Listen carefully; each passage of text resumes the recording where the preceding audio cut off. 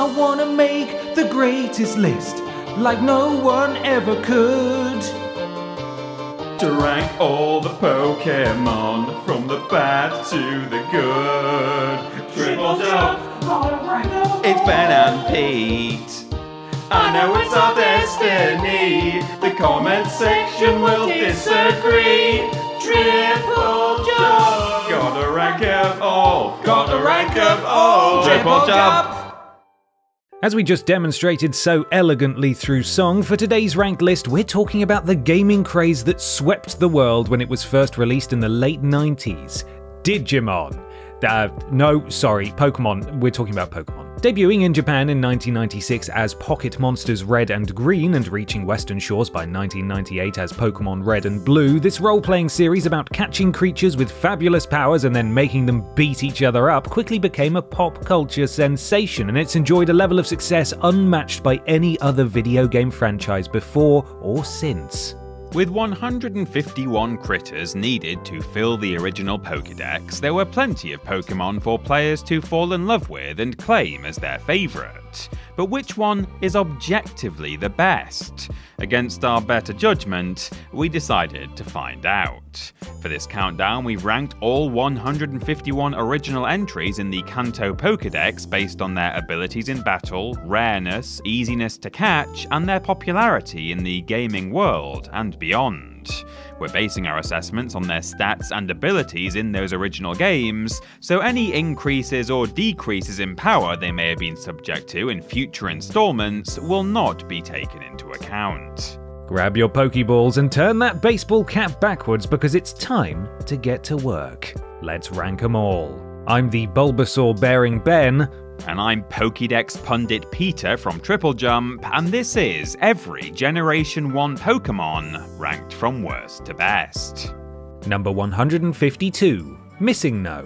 Surprise bonus entry! How on earth could we talk about the Pokémon of Red, Blue and Yellow versions without first paying homage to Missing No, the sprite criminal who stole our hearts? And sometimes our save file. A favourite of children the world over, this legendary glitch, or should I say bug-type Pokémon, can be procured by first talking to the caffeinated old man in Viridian City and agreeing to let him show you his Weedle. I said what I said. Once that's done, simply fly to Cinnabar Island and surf up and down the right-hand coast of the waterfront town to eventually meet... Oh my god, what is that? A horrifying collection of brutalized pixels. Missing No is just that, a missing number, a Pokemon that isn't. It can appear with its level at an impossible 0, an equally impossible level of 146, or somewhere in between, and defeating it will cause the item in the number 6 slot in your bag to duplicate massively. Catch it, and the sprite presented within your party will often be that of a human man. Level it up from level 0, and it evolves immediately into Kangaskhan, a nice shortcut if you don't fancy trudging around the Safari Zone looking for one. As likely to help you cheat your way to 100 Master Balls as it is to permanently crash your game, Missing No is deserving of a place on this list, even if that place is last place because it's an affront to Pokemon God and shouldn't exist. Number 151.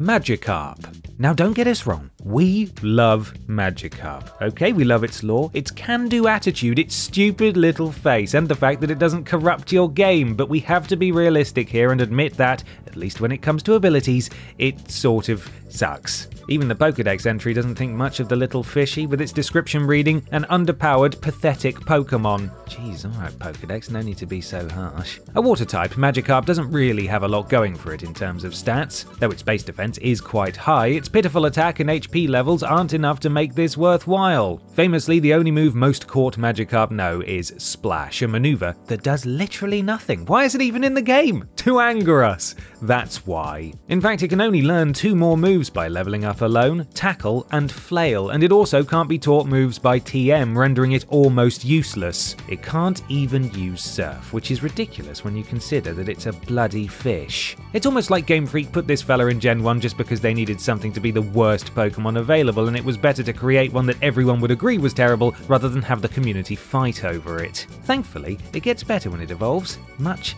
much better. Number 150. Caterpie. It's fair to say that most new Red and Blue players' first catch was probably one of the two Pokémon we're about to talk about. The first, Caterpie, appears towards the beginning of the game in Viridian Forest, and these little chaps are so abundant and easy to catch that it would be a bit embarrassing if a player wasn't able to get their hands on one. If this is you, then maybe give another game a go. Pokemonsters clearly aren't your thing. Caterpie is a bug-type Pokémon modelled on, you guessed it, a caterpillar. As it's found towards the start of Red and Blue, its levels and stats in the wild are usually quite low, making it rather ineffective against most stronger enemies that players will encounter as the game goes on. Still, that's not what it's there for. Caterpie is designed to ease trainers into the world of Pokémon without presenting much of a challenge. If they don't feel like catching the little wiggler, then they can be overcome nice and easily in battle, giving their starter some of that sweet, sweet XP. You do exactly what you're supposed to, Caterpie, but even so, in the grand scheme of things, you're still a little bit rubbish. Number 149. Weedle. The yin to Caterpie's yang, the fish to its chips, the ant to its deck? Yes, that was an insect pun. Weedle is another bug type that shows up in Viridian Forest early into a new trainer's trip around Kanto. Based on a, what is a Weedle based on? A worm? Anyway, whatever it's based on, Weedle actually has lower overall base stats than Caterpie, but has the advantage over its creepy-crawly counterpart because it's also a poison type. This means that it can use the far more effective Poison Sting move right out of the gate, which has the added bonus of being able to cause effect damage. Weedle and Caterpie are designed to mirror each other in terms of their evolution, and as we'll find out later on, the final form of this prickly customer is much better than its smoother friends. Still, Weedle suffers from the same issues as Caterpie, those being that it's purposefully weak and easy to catch. Nobody in the history of Pokemon has ever gone, wow, I caught a Weedle, outside of their first playthrough, as this buggy fella is merely a stopgap on the way to bigger and better things. Number 148. Ghastly. The first in the only line of ghost Pokemon in the original 151, Ghastly first appears to players at the Pokemon Tower in Lavender Town, aka the place with the creepiest video game music of all time. Have a listen to that. I don't like it. Stop, you can stop it now. A floating orb of spectral energy, Ghastly's type makes it immune to any normal fighting or ground type attacks, which is certainly a bonus. It's also got a simple yet highly effective design, with those eyes making it the sweetest looking ghost since Casper. Aww. Unfortunately, for as much praise as we've given this adorable apparition, there's a reason it's so far down the list. For one, it can only be caught in one place, making it an absolute nightmare to get a hold of, and secondly, it's got some of the worst stats in the whole game, meaning that if an opponent was to hit a move on it, they'd likely KO it in one shot. Finally, Ghost-type moves are only super effective against Psychic types and other Ghost types, both of which are fairly rare in Kanto, and as such, there isn't much that this friendly bundle of spooks is strong against. Sorry, Ghastly, you're cute and all, but you're kind of useless. Please don't haunt me. Number 147. Abra. Abra is similar to Ghastly in a lot of ways. Both are the start of their own evolutionary chains, both are on the small side, and both are a little bit naff. According to the original Pokédex, Abra's powers are affected by the contents of its dreams. I'm glad I'm not Abra, otherwise all my powers would revolve around Sonic the Hedgehog doing the Macarena in his underpants. Abra is also one of only a few Pokemon ever that naturally learns the move Teleport, which can be used to escape battles. Unfortunately, this makes it a massive pain in the arse to catch, and it's the only move that it can learn via leveling up. This little mind reader gets a pass because of its ability to pick up several much stronger moves via TM, meaning that a trainer can make use of it in battle should they want to. Also, as annoying as it is, Teleport is a unique move in Gen 1, so we had to give Abra some credit for being able to pull it off. Number 146. Metapod. For our first evolved Pokemon of the list, we're going back to our old friends in Viridian Forest and taking a look at what happens when you get them to level 7. Metapod is the evolved form of Caterpie, and much like a caterpillar's life cycle in real life, its next stage involves sealing itself inside a tough outer shell. This is what gives this bug type its signature quality, the ability to use the move Harden. Now, come on, stop tittering back there. I can hear you, you know. Harden is a move that raises a Pokemon's defense stat for a battle, and it fits nicely with the whole cocoon thing that Metapod has going on. Unfortunately though, this is another example of a Pokemon only being able to learn one move via leveling up. There was a whole sequence in the anime dedicated to two Metapod fighting each other where they just used Harden over and over to no effect. It was hilarious on the show, but is much less funny when you're playing the games. As a result, the green blob finds itself right towards the bottom of our rankings, but it does gain some major props for being the first Pokemon most players ever got to evolve. Number 145. Kakuna.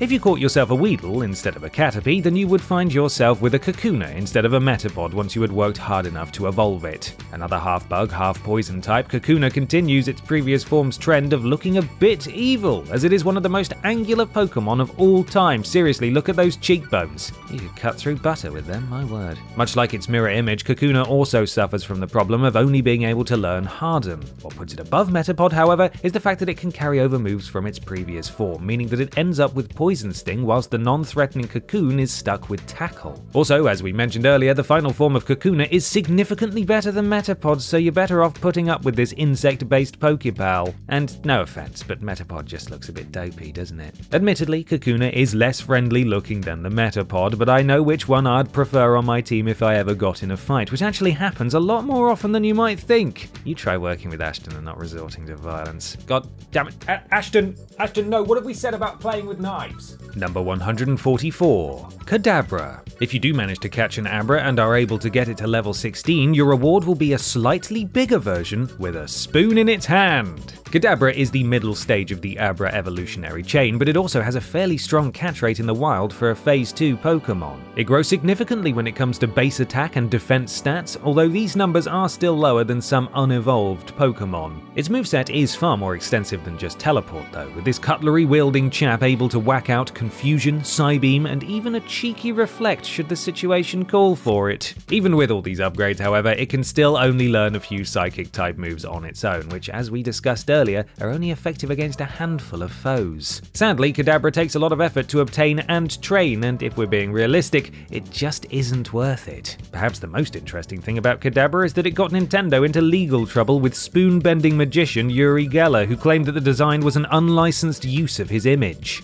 Don't worry though, because in 2020, Uri said that the company could use the Pokemon again. Phew, I can rest easy tonight then. Number 143, Diglett. A ground-type Pokemon, Diglett has to be one of the easiest creatures in the entire franchise to recreate. It's just a brown curve with some eyes and a pink nose on its face. This was clearly a Pokemon designed at about 4:30 PM on a Friday. Diglett actually played a key role in the shaping of the Kanto region as they dug the passage that connects routes 2 and 11 in the game. This cavern, which carries the super imaginative name of Diglett's Tunnel, is the only place in Gen 1 where these little burrowers can be caught. Even though they're very sweet and very easy to draw, there isn't much else to get excited about with this lot. Yes, they have a relatively high base attack stat for a Stage 1 Pokemon, but their 10 HP is the lowest base level in the game, meaning that they're very susceptible to one-hit kills. They can somehow use the HM cut, despite not having any arms, but other than that, there isn't much reason to add Diglett to your party unless you're a fan of those memes where it's actually really muscular under the surface. And to be fair, those are good memes. Number 142, Voltorb.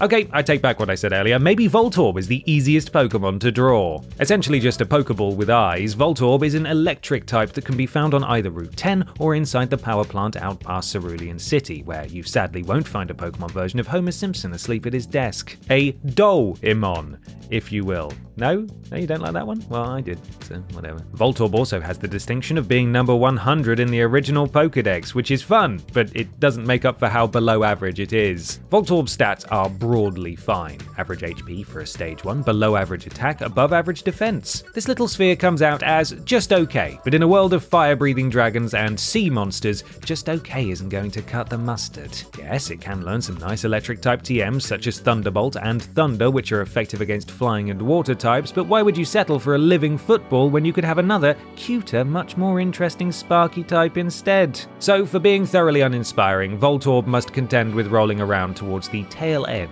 of our rankings. Number 141, Tentacool. If you go out on the water in the Kanto region or just so happen to own the Super Rod, then chances are you'll have come across one of these slippery customers. Tentacool is a dual water and poison type Pokemon with a fairly diverse moveset on offer. It can learn normal moves, psychic ones, and even the grass type Mega Drain if you have the right TM, and it can pick up the HM's Cut and Surf as well. Sounds like a dream come true, and it would be if the stats weren't so embarrassingly low. It has the same base HP as a Weedle and actually has fewer defense reference points than a bleeding Magikarp of all things. Despite its impressive roster of learnable moves, Tentacool on its own just isn't very strong. Also, as previously mentioned, they're a dime a dozen if you go surfing, which makes them much less desirable as a result. Still, it's always useful to have a water type on hand in case you need to traverse a lake or a river, so at least it's got that going for it. And if all else fails, I've heard that they taste absolutely delicious dipped in batter, fried up and served with sweet chili sauce. Cool, Amari.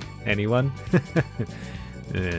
Number 140. Rattata. Honestly, there isn't much to say about Rattata or Rattata other than it's the Pokemon that looks like a rat. You can find this thing all over the place in Kanto, and any trainer with more than an hour of playtime under their belts will no doubt have caught one. They're a normal type, which is basically code word for a little bit boring, and they can't learn any HMs, so anyone without a pre-existing affection for rodents will struggle to get much out of this one. Its one saving grace is its relatively high base attack stat, which is almost double that of a Caterpiece. This, combined with its appearances early in the game and its high frequency, make it a decent objective for any players looking to bolster their initial arsenal. I suppose if you've got any surplus Pokecheese laying around, Rattata would also be a great way to get rid of it. Sadly, this just doesn't make up for the fact that Rattata isn't very interesting. Were it more powerful or more helpful, it might have gotten a pass. However, as it stands, it's more likely to get the same treatment as a real rat, i.e. a swift shooing from any building it enters. Number 139. Vulpix. Aw, look at how cute it is. Come here, little Vulpix, let me stroke you. Oh god, it set me on fire. Help! Get the fire extinguisher, it's happened again! In the running for the title of prettiest fire type ever, sorry Emboar, Vulpix is one of a few Pokemon not available in the red version of the original game. Instead, it can only be caught in blue and then traded over, and even then, it doesn't appear all that often. That is a bummer, especially when you look at its base stats, which are very unimpressive to say the least. Vulpix doesn't offer much in the way of firepower, pun very much intended, and it's also unable to learn any of the HMs in the game. Also, if you choose the fire starter, no, not that one, then chances are you won't need another flame breather in your party all that often. For all its faults though, Vulpix is still a decent Pokemon to have in your team, capable of picking up some powerful moves when leveled up high enough. Also, and I cannot stress this enough, look how adorable it is. Honestly, if a Vulpix told me to crash my car through somebody's living room, then I would seriously consider it. Number 138. Zubat. Basically, if you go into any cave in the Kanto region, a Zubat is more than likely to fly out of the darkness and hit you right in the face. From Mount Moon to Seafoam Islands to Victory Road, these flying leeches are everywhere, practically begging you to trap them inside a tiny ball for the rest of their natural lives. In fact, Zubat appears in most Pokemon games, with the first mainline installment not to feature them being 2022's Scarlet and Violet. Zubat is a dual flying poison type, which would make them an absolute nightmare if they actually existed. They can't use Fly, not until Gen 4 anyway, but can learn a range of attacks from the Bug-type Leech Life and the Grass-type Absorb to the Ghost-type Confuse Ray and the Ice-type Haze. These features set it apart from the low-level Pokemon we've already talked about. However, like someone wearing Ugg boots and sipping a pumpkin spice latte, they are still quite basic. Its stats are fairly unimpressive, and their constant cave appearances will quickly turn any joy a player had in seeing them to utter annoyance. They're worth catching for sure, but don't expect to defeat the Elite Four with one of these vampire wannabes in your gang. Number 137. Alakazam. Rounding off the slightly tragic psychic-type evolutionary chain is Alakazam, the first Stage 3 Pokemon we've encountered so far. Also, Abracadabra, Alakazam, do you get it? It's very clever. Although it might get a stat boost after making the evolutionary jump from Kadabra, actually getting to this Pokemon is a hefty task in its own right. You see, Alakazam is the first Pokemon we've come across that only evolves via trading. Eager to make use of the Game Boy's link cable feature, Game Freak included a number of different Pokemon in Gen 1 that could only grow up when swapped with somebody else. It's a nice idea that definitely sold a flip load of cables and games, but it made life hell for any trainers who didn't have a trading partner. If you didn't have any friends or siblings who were into Pokemon, then trading evolutions were impossible, so unless you were willing to buy an entirely new Game Boy and another copy of the game, you were stuffed. Alakazam just isn't worth going through all this hassle. It gets such a minuscule upgrade from its previous form that you'd be better off just pretending you'd caught it and moving on with your life. Number 136. Staryu. Fans of the Pokémon anime series will instantly recognize Staryu as one of the primary companions of Misty, who should honestly have gotten some sort of award for putting up with all of Ash's nonsense during those early years. Seriously, early Ash was a dick. Anyway. Modelled on a starfish, Staryu is a water type that is fairly common throughout Kanto, especially around the Seafoam and Cinnabar Island portions of the game. If you want to catch one, then just get your rod out, which sounds a lot dirtier than it actually is. Though it might be famous for its time on the TV show, Staryu doesn't really have a lot to offer gamers. Its stats are rather poor, and it can actually only learn 2 different water moves by leveling up. On the plus side, it can learn Surf, but its Pokédex entry says that it's only 0.8 meters tall, and I don't know about you, but I would not trust something that tiny to carry me across an ocean. In the games, Staryu is a bit of a washout, but anime fans will always have a soft spot in their hearts for the little star that could. Number 135. Nidoran, male. Now before anyone goes getting all confused, we want to clarify that Nidoran's male and female forms are counted as 2 separate entries in the Pokédex, and we're not just adding engendered versions to pad the runtime. Whilst most Pokémon in the Kanto Dex are gendered and some have differing appearances based on sex, a female Venusaur's flower has a seed in it whilst the male's doesn't, for example. Only one has different entries for male and female. The 2 sexes of Nidoran do have their own unique stats and figures, with the male half of the species coming in 2nd place. These poisonous mouse-looking fellas can be found either on Route 22 or in the Safari Zone and are relatively easy to catch once you do track one down. Despite being a poison type, the only move of that kind they can learn on their own is the fairly weak Poison Sting, although they can pick up the fighting type Double Kick as well. Though it does well in attack for a Stage 1 Pokémon, the male Nidoran isn't much help beyond that, and you're actually much better off catching a female version. How much better off? Well, you'll just have to wait and see, won't you? No peeking ahead now. Number 134. Horsey. Only Pokémon could get away with making something that looks exactly like a seahorse and calling it Horsey. It's a good thing we love you, Nintendo, because that is unacceptably lazy. This adorable little ocean dweller is another Pokémon that's easily attracted with your rod. Stop it! Inhabiting the same waters as its star-shaped comrade. It's a water type, obviously, and can learn pretty much exactly the same moves as Staryu, so why has it ranked a little higher? The answer? Horsey has an absolutely mad base defense stat. This thing is incredibly tough for a creature that only weighs 8 kilos, making it difficult to deal damage to in battle. Its poor HP does let it down slightly, but you'll never badmouth a seahorse ever again once you learn how much punishment they can take. It's still not going to single-handedly defeat the Pokémon League for you, but Horsey's little secret makes it one of the most intriguing Stage 1 Pokémon in the game, and it can use Surf too, although the species is apparently half the size of a Staryu, so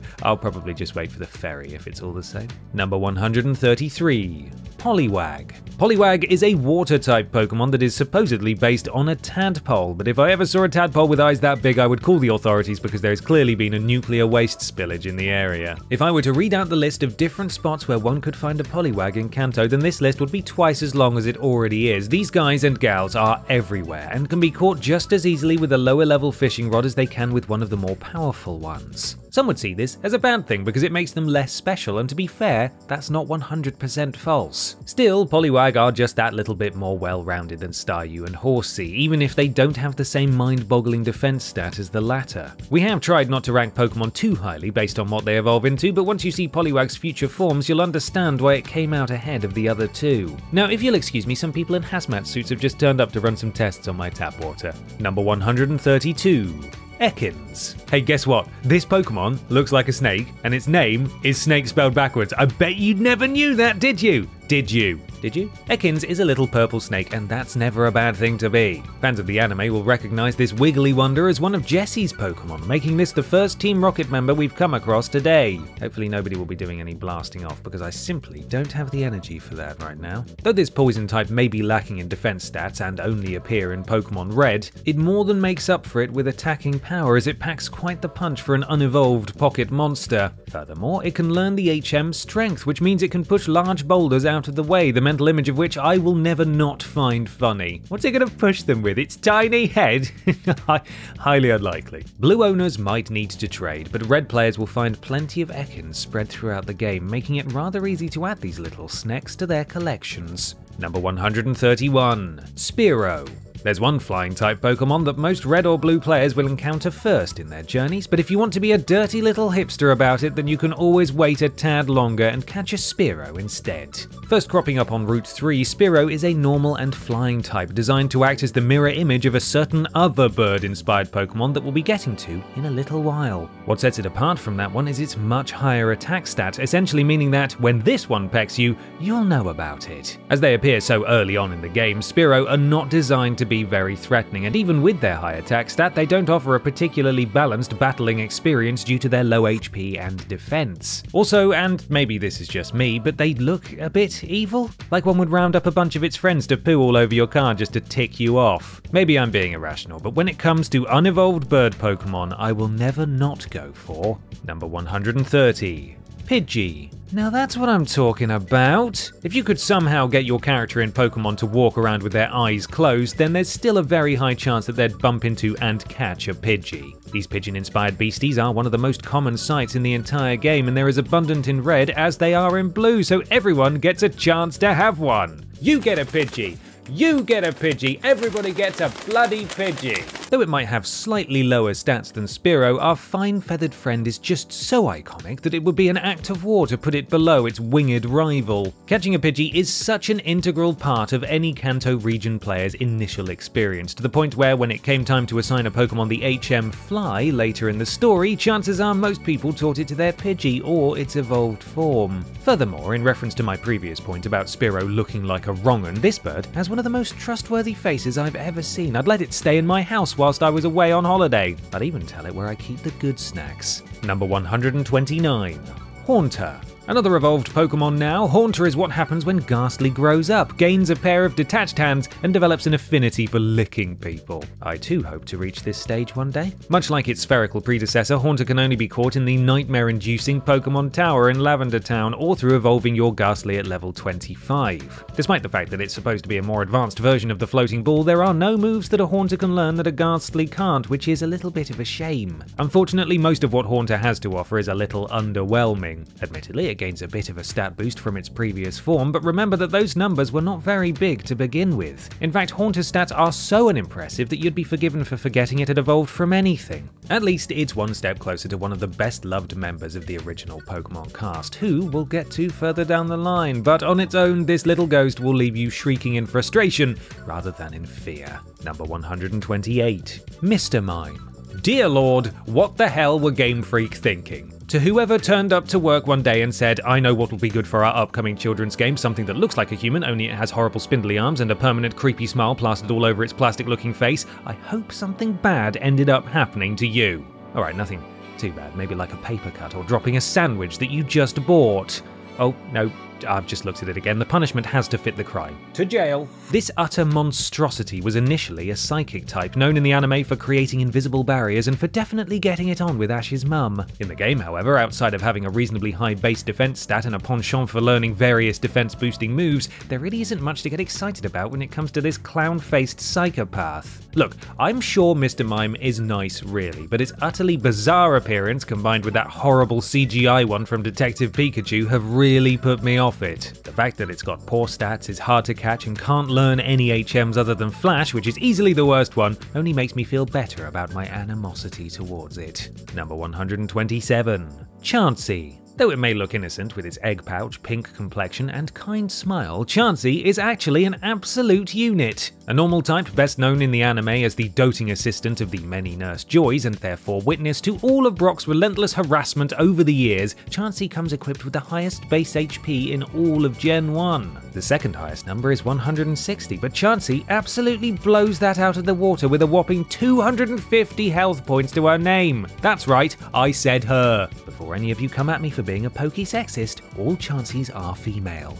On the surface, it seems like this happy little tank is unkillable until you take a look at its other base numbers. In both attack and defense, Chansey comes up with a score of 5, which is by far and away the lowest in both of those categories. Whilst a record breaker, this Pokemon is far too unbalanced to be considered too highly, but we're grateful for all the work it's done for the Pokemon version of the NHS over the years. The day Chansey decides to go on strike is the day we're all doomed. Pay your Chanseys. Number 126. Meowth. Oh, I was so tempted to do this entire entry in a fake Brooklyn accent, but I decided that for the good of mankind, I should stop myself. You're welcome! That was it, that's all I'll do. Of course, we can't talk about Meowth without mentioning its hefty presence in the various Pokémon TV shows, serving as the talking sidekick to Jessie and James of Team Rocket fame. Debuting in the second ever episode of the anime, Meowth has gone from villain to hero to comic relief and everything in between over his long tenure, cropping up more times than most other Pokémon put together. He certainly had the most lines of dialogue of any Pokémon, that's for sure.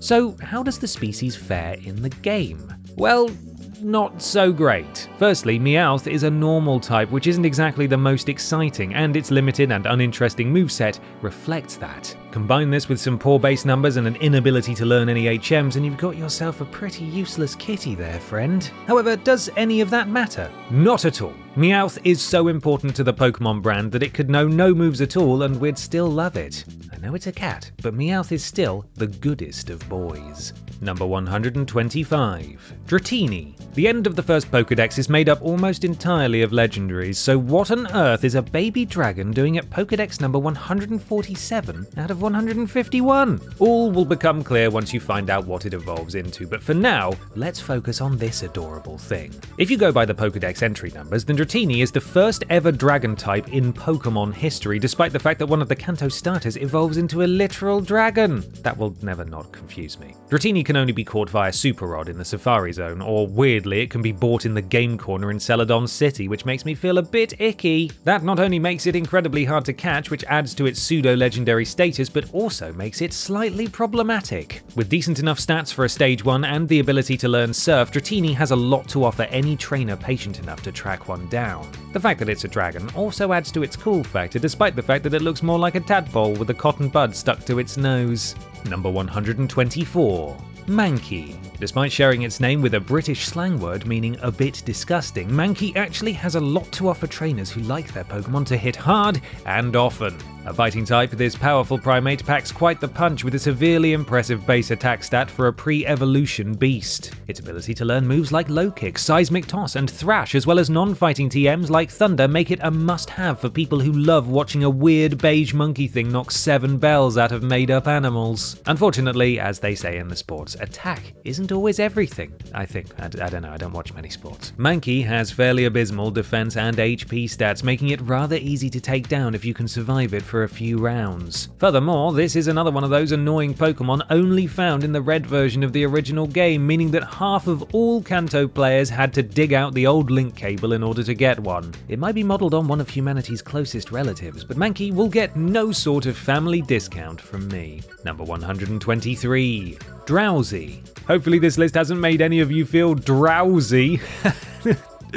No, seriously, there's still 122 Pokemon left to go, so you'll need all your strength. Before we get into the actual numbers surrounding Drowsy, can we please first acknowledge its creepy Pokédex entry? Puts enemies to sleep, then eats their dreams, occasionally gets sick from eating bad dreams. That's it. I'm never closing my eyes ever again. Someone get me some cocktail sticks, please. Despite not being allowed within 50 yards of a school, this Pokemon doesn't do too badly for itself. Decent attack and defense, a solid amount of HP, and it can learn Flash, which really doesn't sound that great off the back of the school joke I just made, but ignore that. Sadly, that's all there really is to say about Drowsy. It's okay. It suffers the same issues as other psychic types in that it's only super effective against itself, and it's that little bit harder to catch than other comparable mons as it only appears in one place in the game. Still, if you're looking for the Pokemon equivalent of Freddy Krueger, then you've found it. Number 122. Omanyte. Unfortunately, those little blue things under Omanyte's eyes are tentacles and not a moustache, which is a shame because they do make it look very distinguished. A rock and water type Pokemon, Omanyte is based on ammonites, a group of extinct snail-like creatures that are commonly found as fossils. This reflects in how you get your hands on one of these bad boys in the game, as it's been resurrected from a Helix fossil in the lab on Cinnabar Island. It's like Pokémon Jurassic Park, which is to say, somehow a more dangerous version of Jurassic Park. If players do choose to bring this mollusk back from the dead, they will be treated to a criminally underbalanced creature. Its defensive stats are through the roof, presumably because of its shell, but attack and HP leave a lot to be desired. The contrasting types work in its favour though, as the ability to learn both water and rock type moves gives it the edge over its single type contemporaries. Unfortunately, the fact that Omanyte can only be acquired through one specific method is ultimately its downfall. It's a novelty, yes, but one that's actually a massive pain in the backside. Number 121, Doduo. Despite the fact that its name is the word dodo with an extra letter, the Pokémon Doduo actually more closely resembles an ostrich. Considering how famously stupid dodos were though, this might be a blessing. Although it's modelled after a flightless bird, only with an extra head for good measure, Doduo is thankfully able to learn fly, which is a massive tick in the pro column. It's also pretty powerful, and quite quick too, as in canon, it makes up for its lack of innate flying ability by being able to run very fast. You can find Doduo in a number of different locations throughout Kanto, making them fairly easy to get a hold of. Sadly, they too have a serious balance problem, and not because of their spindly legs and massive round bodies. No, it's because their other stats don't quite match their speed or attack. It does have a pretty neat design though, even if it is a little mind-boggling when you try and work out how a bird with two heads would actually function in the real world. Thankfully, you're not in the real world, so you can just relax while zooming around the map on your twin-headed ostrich monster. Now that's a sentence that could only make sense in Pokémon. Number 120, Jynx. Oh boy, it's our first controversial Pokémon of the day. Someone release the confetti! Modern players might not know what we're talking about here, as there's nothing wrong with Jynx's current design. Sure, it's a bit creepy looking with its big lips and fake looking hair, but there's certainly nothing insulting about it. Sadly, anyone who lived through Pokemon's early days will remember that Jynx used to be a different colour, which, as you can see, was not a good look. I believe the technical term for this is a giant whoopsie. Anyway, Jynx was eventually fixed and has appeared in several more Pokemon titles since its debut in Red and Blue. In Kanto, it's an Ice and Psychic type Pokemon, which is a unique combo for those games, and comes with a decent roster of moves alongside a relatively high attack stat. Unfortunately, unless you play the Japanese version of Blue, the only way to get one is to trade a Poliwhirl for it in Cerulean City. And that seems like an awful lot of work to go through to get something that isn't that good and is also insensitive. I'll pass, thanks. Number 119, Seal. Born in 1963, Seal rose to fame in the UK thanks to his breakout hit single, Kiss from a Rose. Oh, hang on, I'm reading from our Every British Soul Singer of the 1990s ranked from worst to best script instead.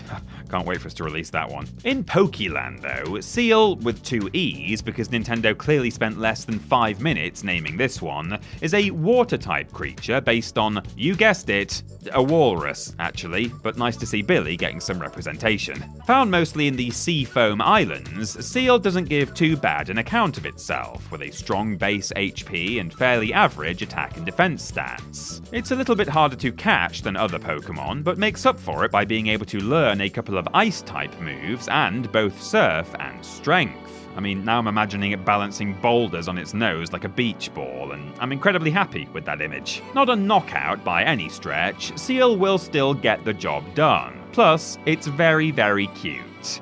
Now, if you'll excuse me, I need to get back to our other list. Now, where are we gonna rank Desiree? Number 118, Oddish. Oddish is a dual grass and poison type, and another red exclusive Pokemon. And to further rub it into blue players' faces, you can find bloomin' loads of them in that game. I hope you see what I did there. Bloomin', like blooming, like how a flower blooms because it's a plant. Yeah, I thought it was good. In the original Pokédex, Oddish is known as the Weed Pokémon, which you can only assume means it loves the number 420 as much as we here at Team TripleJump do. I live for that Snoop animation. If you like really irritating your enemies, then Oddish might be the Pokémon for you, because it can learn a bevy of moves that will really tick people off. Sleep Powder, Stun Spore, and Poison Powder will all leave your opponents asleep, paralysed, poisoned, and thoroughly annoyed. list. Unfortunately, it takes until level 15 to learn even one of those moves, and up to that point, the only move Oddish can do is Absorb. Oh boy, my favourite. Whilst it can get good eventually, it takes a lot of hard work on the part of the player to achieve Oddish's full potential. And that's not something that everyone is up for. I don't play video games because I'm patient, I play them to watch sprites of mythical animals fighting each other.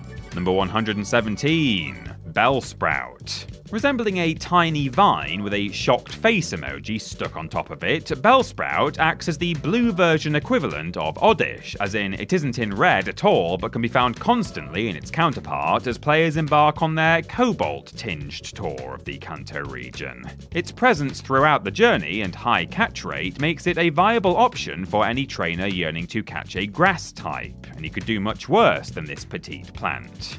Bellsprout is packing some serious attack stats, almost on par with Mankey, which is mad because the latter is a monkey with fists and the former grows between your patio tiles. Unfortunately, the fact it's not available in both versions of the game, to say nothing of its practically non-existent defense stats, prevents Bellsprout from attaining a higher position on this list. However, Bellsprout has a very special attitude that we can't not appreciate, something that no other Pokémon has or will ever have.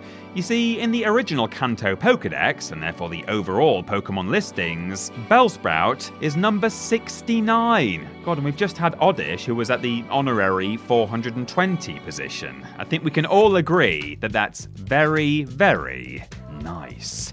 Number 116. Kabuto. If players choose to take the Dome fossil over the Helix fossil in red or blue, then their reward will be Kabuto instead of Omanyte. Remember Omanyte, the little blue guy from a few entries back? You've forgotten him already, haven't you? Yeah, fair enough. It might look like a button mushroom, but Kabuto is actually a rock and water type, much like its undead counterpart, which means you can surf around on its tiny mushroom-like head to your heart's content. Whilst Kabuto might have lower HP and defense stats than Omanyte, it's only just behind in those areas, and its attack is double that of the slug.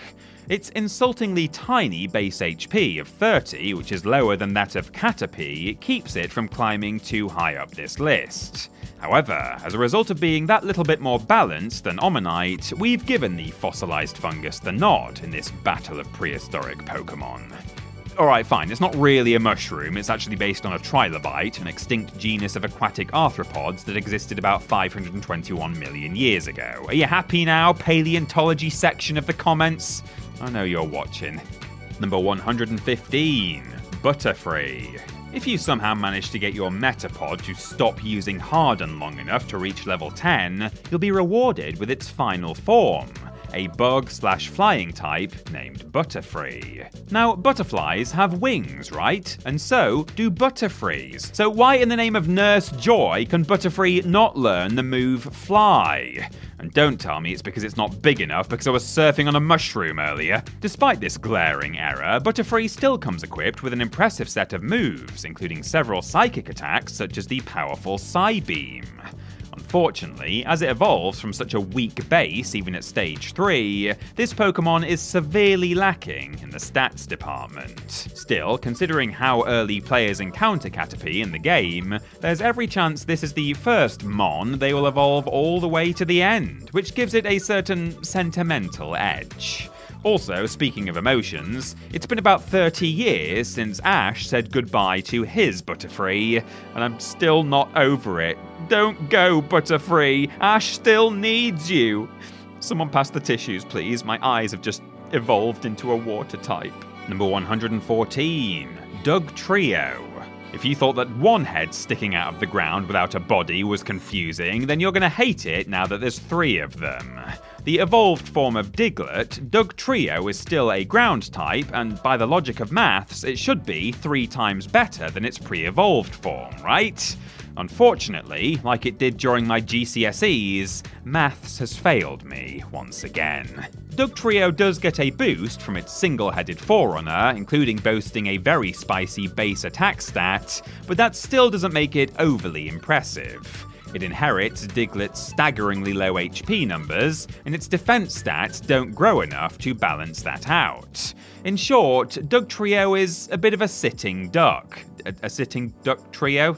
No, I apologize. It might pack a powerful punch, but if you get one good shot in against this underground unit, you'll find that it actually has 3 sets of glass jaws. Also, I know we're only talking about Kanto today, but I feel I should say there is an Alolan version of Dugtrio, and it has hair!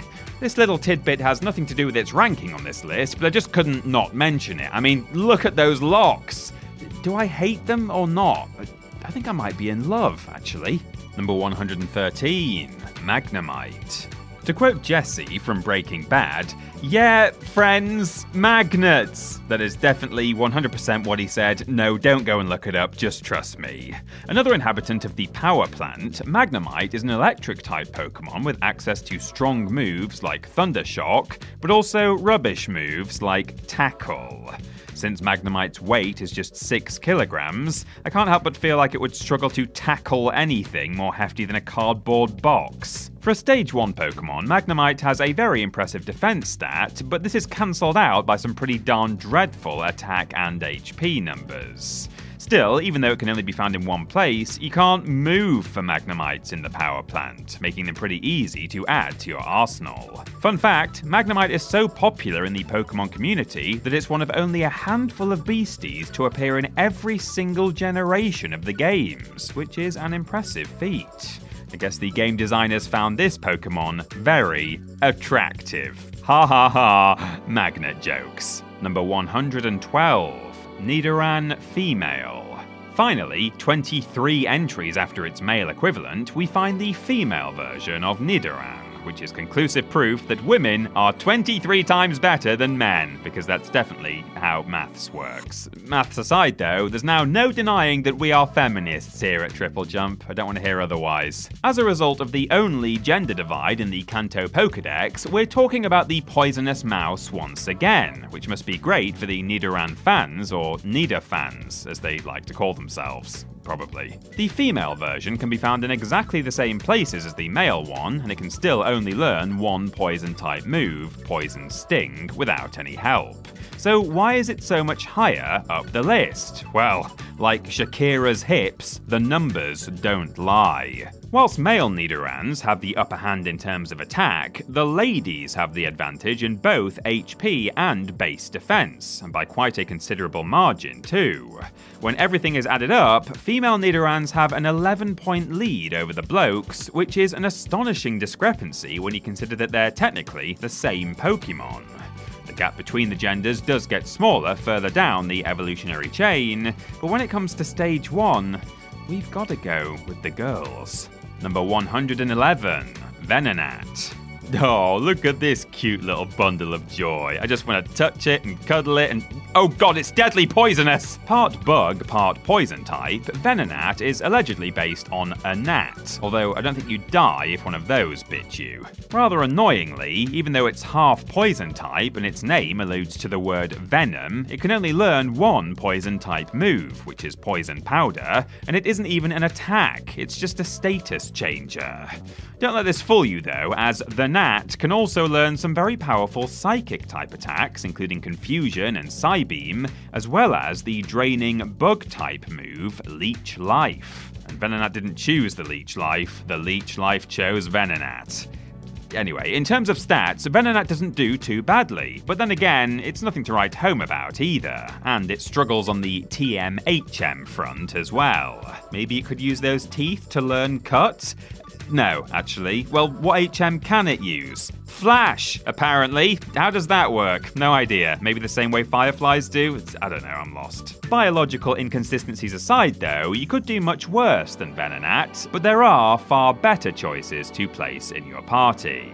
110 of them, as it turns out. Number 110, Paras. Part crab, part insect, part mushroom, Paras might be considered sweet-looking were it not for those awful horizontal teeth. They're just so unsettling. Oh, get them away! A bug type and grass type, it can be found in the shadow of Mount Moon, the Safari Zone, and in the vegetable section of any good supermarket, nestled in amongst the cabbages and potatoes. Although it boasts two different types, one of the strongest moves in Paris's natural arsenal is Scratch, a normal type move that it knows right from level 1. And it actually can't learn any grass type moves that will inflict instant damage, which is more than a little disappointing.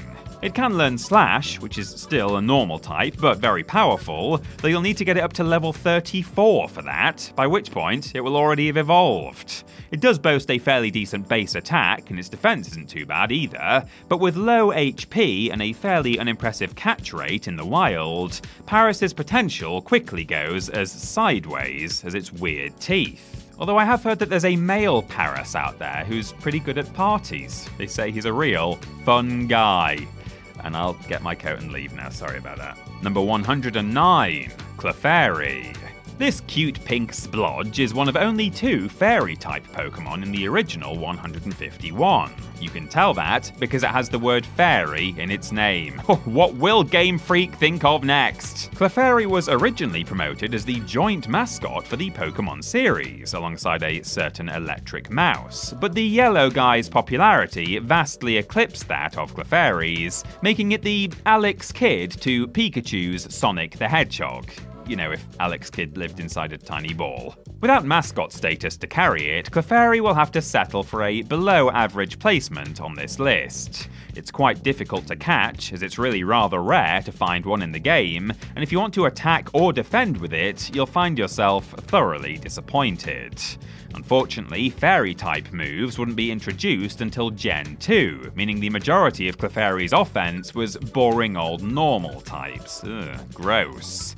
At least it's a unique type though, which is interesting, and it's got a pretty solid base HP, making it a teeny pink tank. In another universe, you might be watching this video snuggled up in your Clefairy onesie, instead of the bright yellow red-cheeked number I'm sure you're all currently sporting, but alas, it wasn't to be. Number 108, Growlithe. No, now look how adorable this Pokemon is. Oh, the cute ones are coming thick and fast, aren't they? Growlithe is a little bundle of joy, and if it were real, then pet shops around the world would fall over themselves trying to stock them.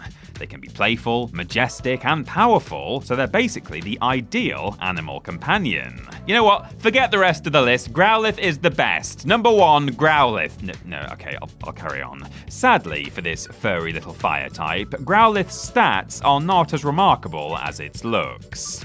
It boasts a nice attack digit, but falls behind the rest of the class in the other 2 main areas. It also can't learn any HMs, which is weird because Cut is an HM, and this Pokemon definitely has claws. It can learn Ember, a decent fire move, early in its life, but if you want to unlock the super powerful Flamethrower, you'll have to grind away until level 50, which basically means you'll be there until the end of the game. So yes, Growlithe has its flaws, but it still packs a nice punch for an unevolved Pokemon, and as you can probably tell from this entry's intro, it has won over our writer's heart and the rest of us here at Team TripleJump.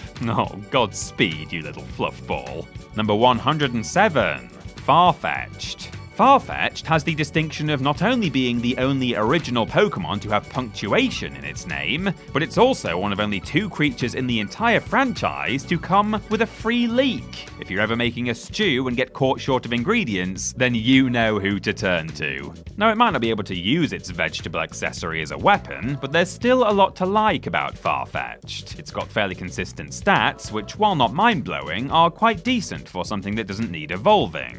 It's also a flying type, meaning it can use Fly. Although I don't know where the leek goes when it needs to flap both of its wings, and quite frankly, I don't want to know. Oh.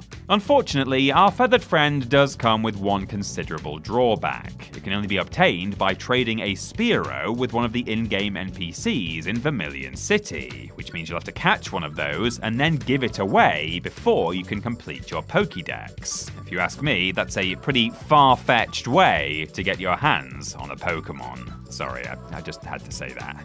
Number 106, Goldeen. Goldeen is, according to the Pokédex, the goldfish Pokémon, which must mean that A, the only way to catch one is to knock down some coconuts at the local fair, and B, they can be defeated by being flushed down the loo. Well, you can put that tropical fruit down now, because they're actually readily available almost everywhere in the Kanto region. If you stick your fishing rod into the water, chances are you'll pull it up with a Goldeen on the other end. Think of them as the deserted shopping trolleys of the Pokémon world. Players who do catch one are in for a treat, as Goldeen comes equipped with some killer stats. Strong attack and defense make up for a relatively low HP, but considering just how simple it is to get one of these elegant fishies, we're willing to let that slide. Additionally, and this is totally random, but it can use the flying type move Peck straight out of the gate, giving it an advantage over the grass types it would usually be weak to. Much like me doing DIY at home, Goldeen isn't amazing, but it does just about get the job done. You might have to beg it not to take your man though. Goldeen, Goldeen. Number 105, Electrode. Who's that Pokemon? It's clearly an Electrode. Oh, it's a Jigglypuff as seen from above. Electrode, the evolved form of Voltorb, does little to convince players that its species aren't the roundest boys to ever live or the laziest Pokemon ever conceived, as it's still just a Pokeball with eyes, only this time with the colours the other way around. Wow, such ingenuity. Whilst it does get a tasty stats boost compared to its smaller form, Electrode can learn no new electric-type moves upon evolving, which means you have to teach it moves like Thunderbolt and Thunder via TM. Now those aren't cheap, you know, and I'm not made of what's the currency in Pokemon called again? I've only ever seen it written down as that little squiggle. Pokemon dollars. Right, thank you. Furthermore, Voltorb doesn't evolve into Electrode until level 30. 30? That's like 10 more than 20, and 15 more than 15, and 20 more than... Okay, I'll stop now. But furthermore, the stat increase still only puts it in line with a number of Stage 1 Pokemon. So whilst its numbers are higher, there's still not a great deal to brag about. Roll on home, Electrode. You're done. Number 104, Execute. Execute are, according to Pokemon lore, a group of 6 different life forms that can communicate telepathically. It's a bit like the staff here at Team TripleJump. Rather harrowingly, each Execute always has one life form that's broken and has yolk dripping out, which... Oh my god, does this mean 1/6 of every Execute is actually dead? Is it lugging around the equivalent of a dead tooth? Oh, that's no good.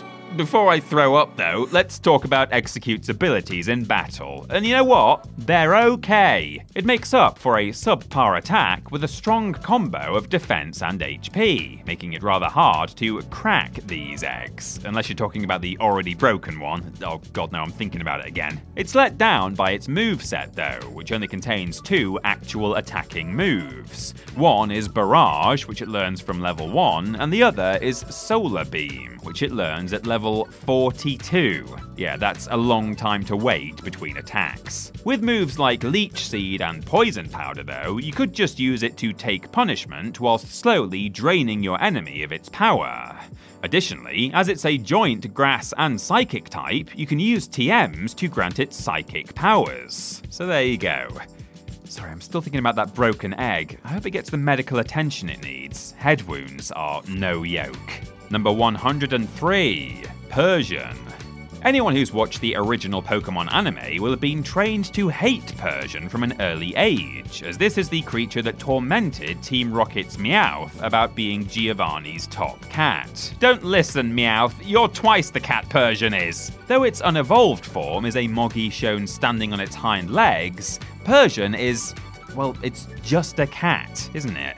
It's a little longer than your average feline, but that's all it is. Not exactly an inspiring design choice by any metric, although it does beat Voltorb and Electrode in those stakes, I suppose. It can't learn any HMs, which is annoying, but Persian's normal type is actually quite helpful when it comes to TMs, as it's able to pick up water-type moves like Bubble Beam and Water Gun, and electric-type moves such as Thunderbolt and Thunder. Even with this positive though, Persian is still pretty dull, and its natural moveset reflects that. Oh look, all normal-type moves. Groundbreaking. Had we been going on feelings alone, Meowth would have trounced this trumped-up tabby, but we are bound to at least partially go with the numbers in this list, so Brooklyn's number 1 cat will have to take a back seat.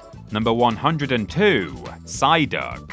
If this list were entirely based on numbers, then there's no way Psyduck would be this high up. Its stats are not that impressive, falling way below the average for similar Pokémon in this portion of the countdown. But come on, this is Psyduck we're talking about. The guy's a legend! Thanks to Misty owning one in the anime, who turned out to be a brilliant agent of chaos, Psyduck now has something of a cult following in the Poké community, even cropping up in 2019's Detective Pikachu, where it was once again just there to cause carnage. Despite only being a water type though, Psyduck can learn the psychic type move Confusion all on its own. If you get it to a high enough level, it can also pick up Hydro Pump, the most powerful water type move in the entire game. So there you have it. Psyduck isn't just in this position because we find it funny, it's got a lot to offer potential owners, and, as you'll find out later on, its evolved form packs a mighty punch. In truth though, we also put it this high in the list because we do find it funny. Look at its silly face. Number 101, Jigglypuff. We've already seen it once from above, but now it's time to take a full 360-degree look at the jiggliest Pokémon of all time. When it's not being really irritating in Super Smash Bros. Stop putting me to sleep, you menace! Jigglypuff can be found on Route 3 of the Kanto region, where players have a fairly decent chance of catching one. Initially a normal type, although it would gain joint fairy status in later games, JP can learn the powerful move Psychic via TM, but most of its leveling up moves are normal. This includes what's arguably its signature attack, Sing, which puts opposing Pokémon to sleep with its sweet melodies.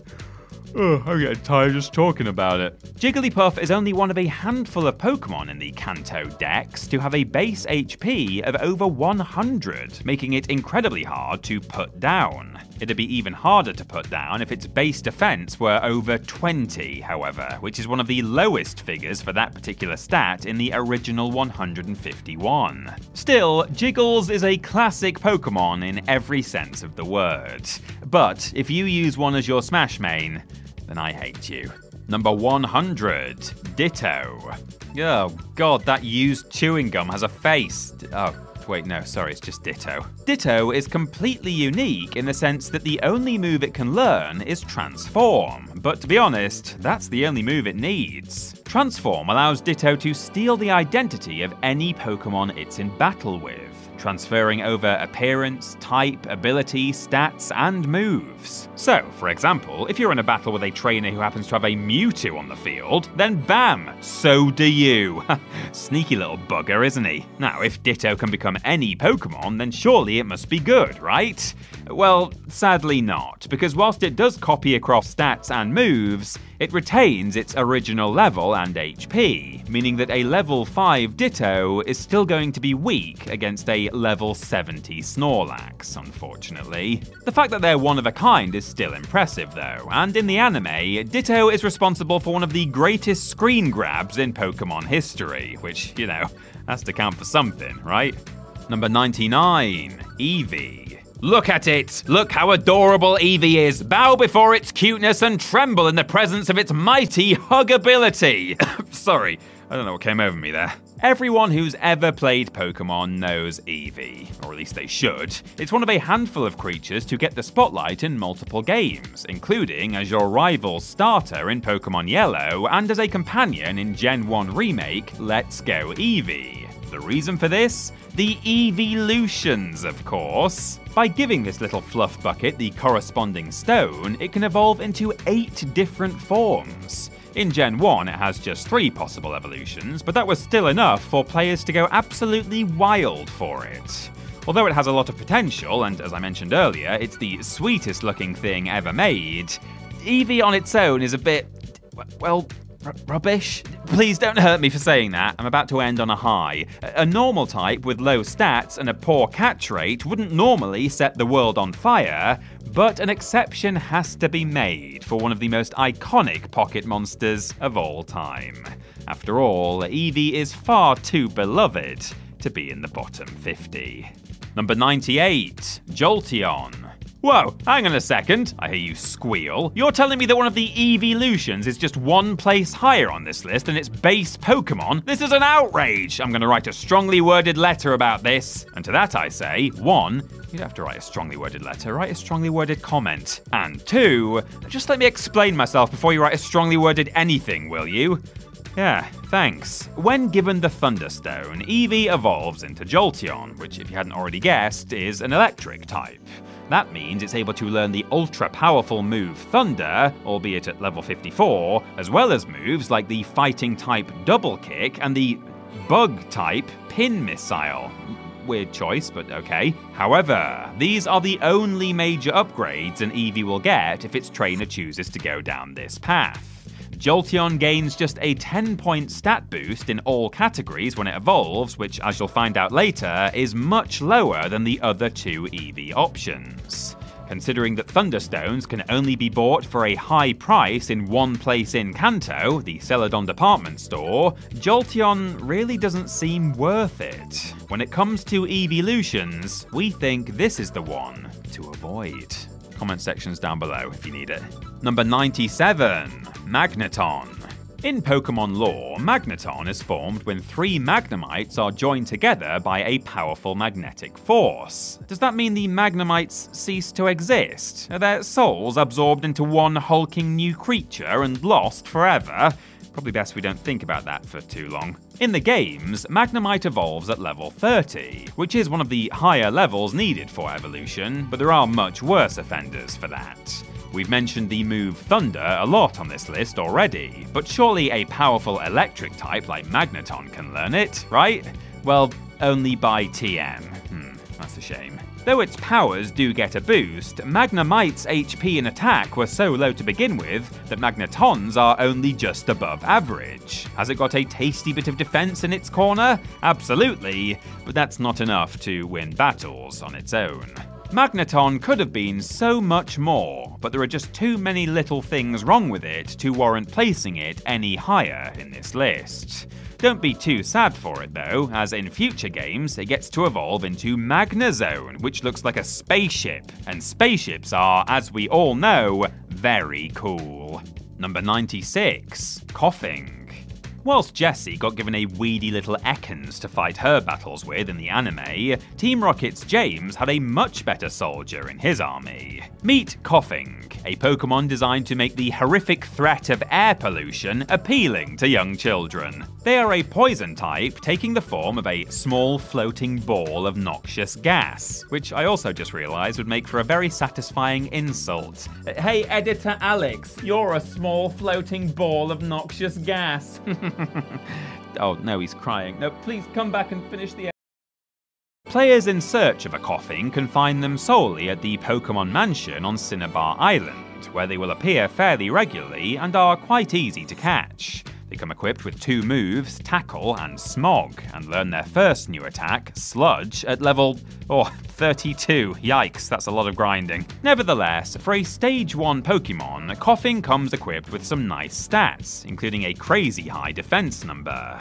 If you're willing to make that grind, or take the easy way out and boot up some TMs, then Coughing is a very useful addition to your team, even though it will definitely give you asthma if you stand near it for too long. Number 95, Poliwhirl. If you can get your Poliwag up to level 25, it will evolve, gaining arms, a bigger body, and losing its mouth. That doesn't seem like an evolution to me. Anyway, congratulations, you have a Poliwhirl now, and let's just hope it has another way of eating and breathing that we don't know about. Perhaps its bottom. Poliwhirl is cool for the fact that its base HP, attack, and defense stats are all 65, which keeps everything nice and tidy.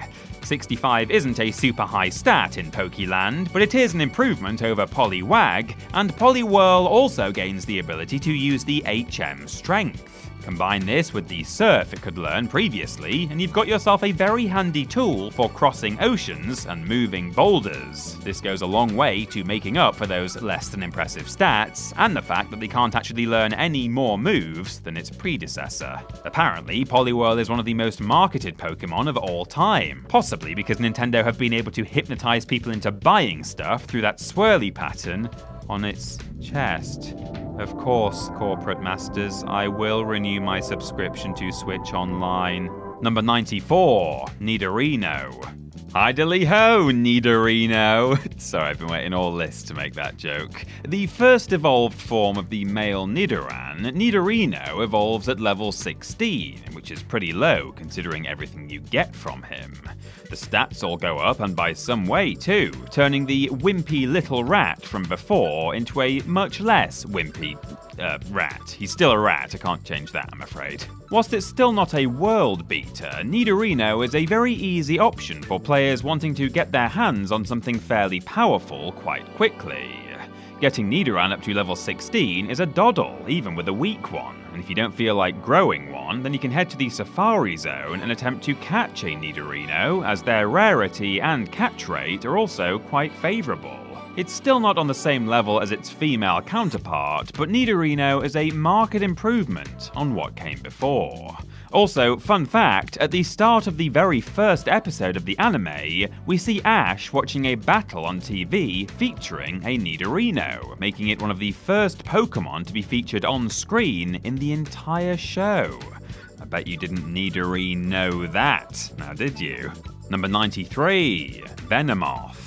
Venomoth is the evolved form of Venonat, which makes perfect sense because, as we all know, gnats in the real world grow up to be moths. It's basic science, really. Whilst its stats are higher and it gains a cool pair of wings, it still can't use fly though, what a rip-off. This poisonous moth suffers from the same problem as its flightless forebear, in that it can only learn a single, ultimately unimpressive poison-type move, Poison Powder. Yes, it can learn other poison moves in future games, but that wasn't exactly much comfort to players back in 1996, now was it? And all this for a Pokémon that evolves at level 31, which is... hang on, let me do the maths. Carry of 2, multiplied by pi. It's one more than Magnemite's level 30. Sorry, that was a lot of brain power there. Still, being able to inflict repeating battle damage on an opponent is helpful, and Venomoth is more powerful than its previous form. It's got a nice design as well, keeping the purple colouring of Venonat whilst adding an elegant body and some unintentionally hilarious, buggy, saucer-like eyes. You could eat your dinner off those peepers. I wouldn't though. Would you, Ben? Number 92, Gengar. The other half of that TV battle that a young Ash was watching all the way back in Pallet Town was a Gengar, which has gone on to become quite the fan favourite since its inauspicious debut. The final stop in the ghastly and haunter run of evolution, Gengar came 10th in the first ever Pokémon of the Year vote in 2020, which I honestly didn't realise was a thing until just now. This is possibly because Ash caught one in an episode of the show that year and it went on to become one of his aces, although our writer wouldn't know anything about all of that because he's a grown man and definitely doesn't watch Pokémon anymore. Yep. Unfortunately, Gengar in the first game isn't actually all that impressive. For a final stage of evolution, its stats are towards the lower end of things, and it still has all the same ghost-type shortcomings that we spoke of earlier. Furthermore, it's yet another Pokémon that can only be evolved by trade. Hooray! In spite of this, the fact that Gengar is still getting new wrinkles added to its character over 20 years on from its debut shows that there's a lot of love out there for this tubby spectre. Number 91. Shelder. Shelder is... well, it's a clam with its tongue poking out. Do clams even have tongues? My knowledge of biology has been fundamentally shaken by this list. This raspberry-blowing mollusk has a base HP of just 30, which for context is way lower than second from bottom Caterpie, so what's it doing all the way up here? Well, it has a fairly decent attack stat, not great, but good. Oh, and it just so happens to have a base defense stat higher than flippin' Mewtwo's! See, now you understand. Because its outer casing can, according to the Pokédex, repel any kind of attack, you'll have a tough time trying to pierce Shelder's defense in battle. On the offensive side, Shelder can learn a couple of Ice-type moves, Aurora Beam and Ice Beam, as well as Clamp, its own signature move that deals repeated damage on every turn of a battle. Chuck in the fact that it can use Surf and is relatively abundant throughout Kanto, and Shelder just keeps getting better and better. Although, remember, if you have two of these Pokemon, make sure you share one with a friend. You don't want them to accuse you of being shellfish? Number 90. Cubone. According to the Pokédex, Cubone wears the skull of its dead mother on its own head. Hang on a minute. This is supposed to be a game for children, you sick freaks, Nintendo! Harrowing backstory notwithstanding, Cubone is a ground type that can be found amongst the critters creeping about in the Pokémon Tower. It can be caught with relative ease, and once players have one in their collection, they'll be able to use it to unleash two exclusive moves on their enemies, Bone Club and Bonemerang. As delightful as those names are, a reminder that those bones are of its dead mother. Seriously, this is some Edgar Allan Poe level stuff right here. Cubone has a decent HP and attack stat, but really comes into its own in terms of defense. These things are very resilient, which combined with their ability to learn powerful moves and the fact that they can perform the HM strength makes them quite the ally. Hopefully you'll be able to win lots of money with them in battle in order to pay for all the therapy you'll need once you've been exposed to Cubone's tragic history. Imagine wearing your mum's skull as a hat. Psychopath behavior, that is. Number 89. Gloom. No, I'm not describing my mood based on the last entry. Gloom is genuinely the name of a Pokemon. The evolved form of Oddish, Gloom, in universe at least, is famous for being stinky. Not in terms of its abilities, but literally, this thing reeks. Apparently 1 out of 1,000 people enjoy sniffing its nose-bending stink. Hopefully they make Pokeballs with built-in air fresheners. Gloom carries over its baby form's previous moves, which include all of those annoying status-changing ones we mentioned earlier, and it can still learn the likes of Petal Dance and Solar Beam at a very high level. Unfortunately, it doesn't learn any new moves from leveling up, which is a shame, but at least you can still terrorize your enemies by putting all of their fighters to sleep. It gets a decent stat boost from Oddish, but nothing spectacular, and they're still regular enough in the wild to be considered a little bit dull, but Gloom is an improvement and will do you well if you're after a grass type. If you are going to add one to your party, however, make sure you buy plenty of Febreze at the Pokemart. Number 88. Ponyta. Whoa!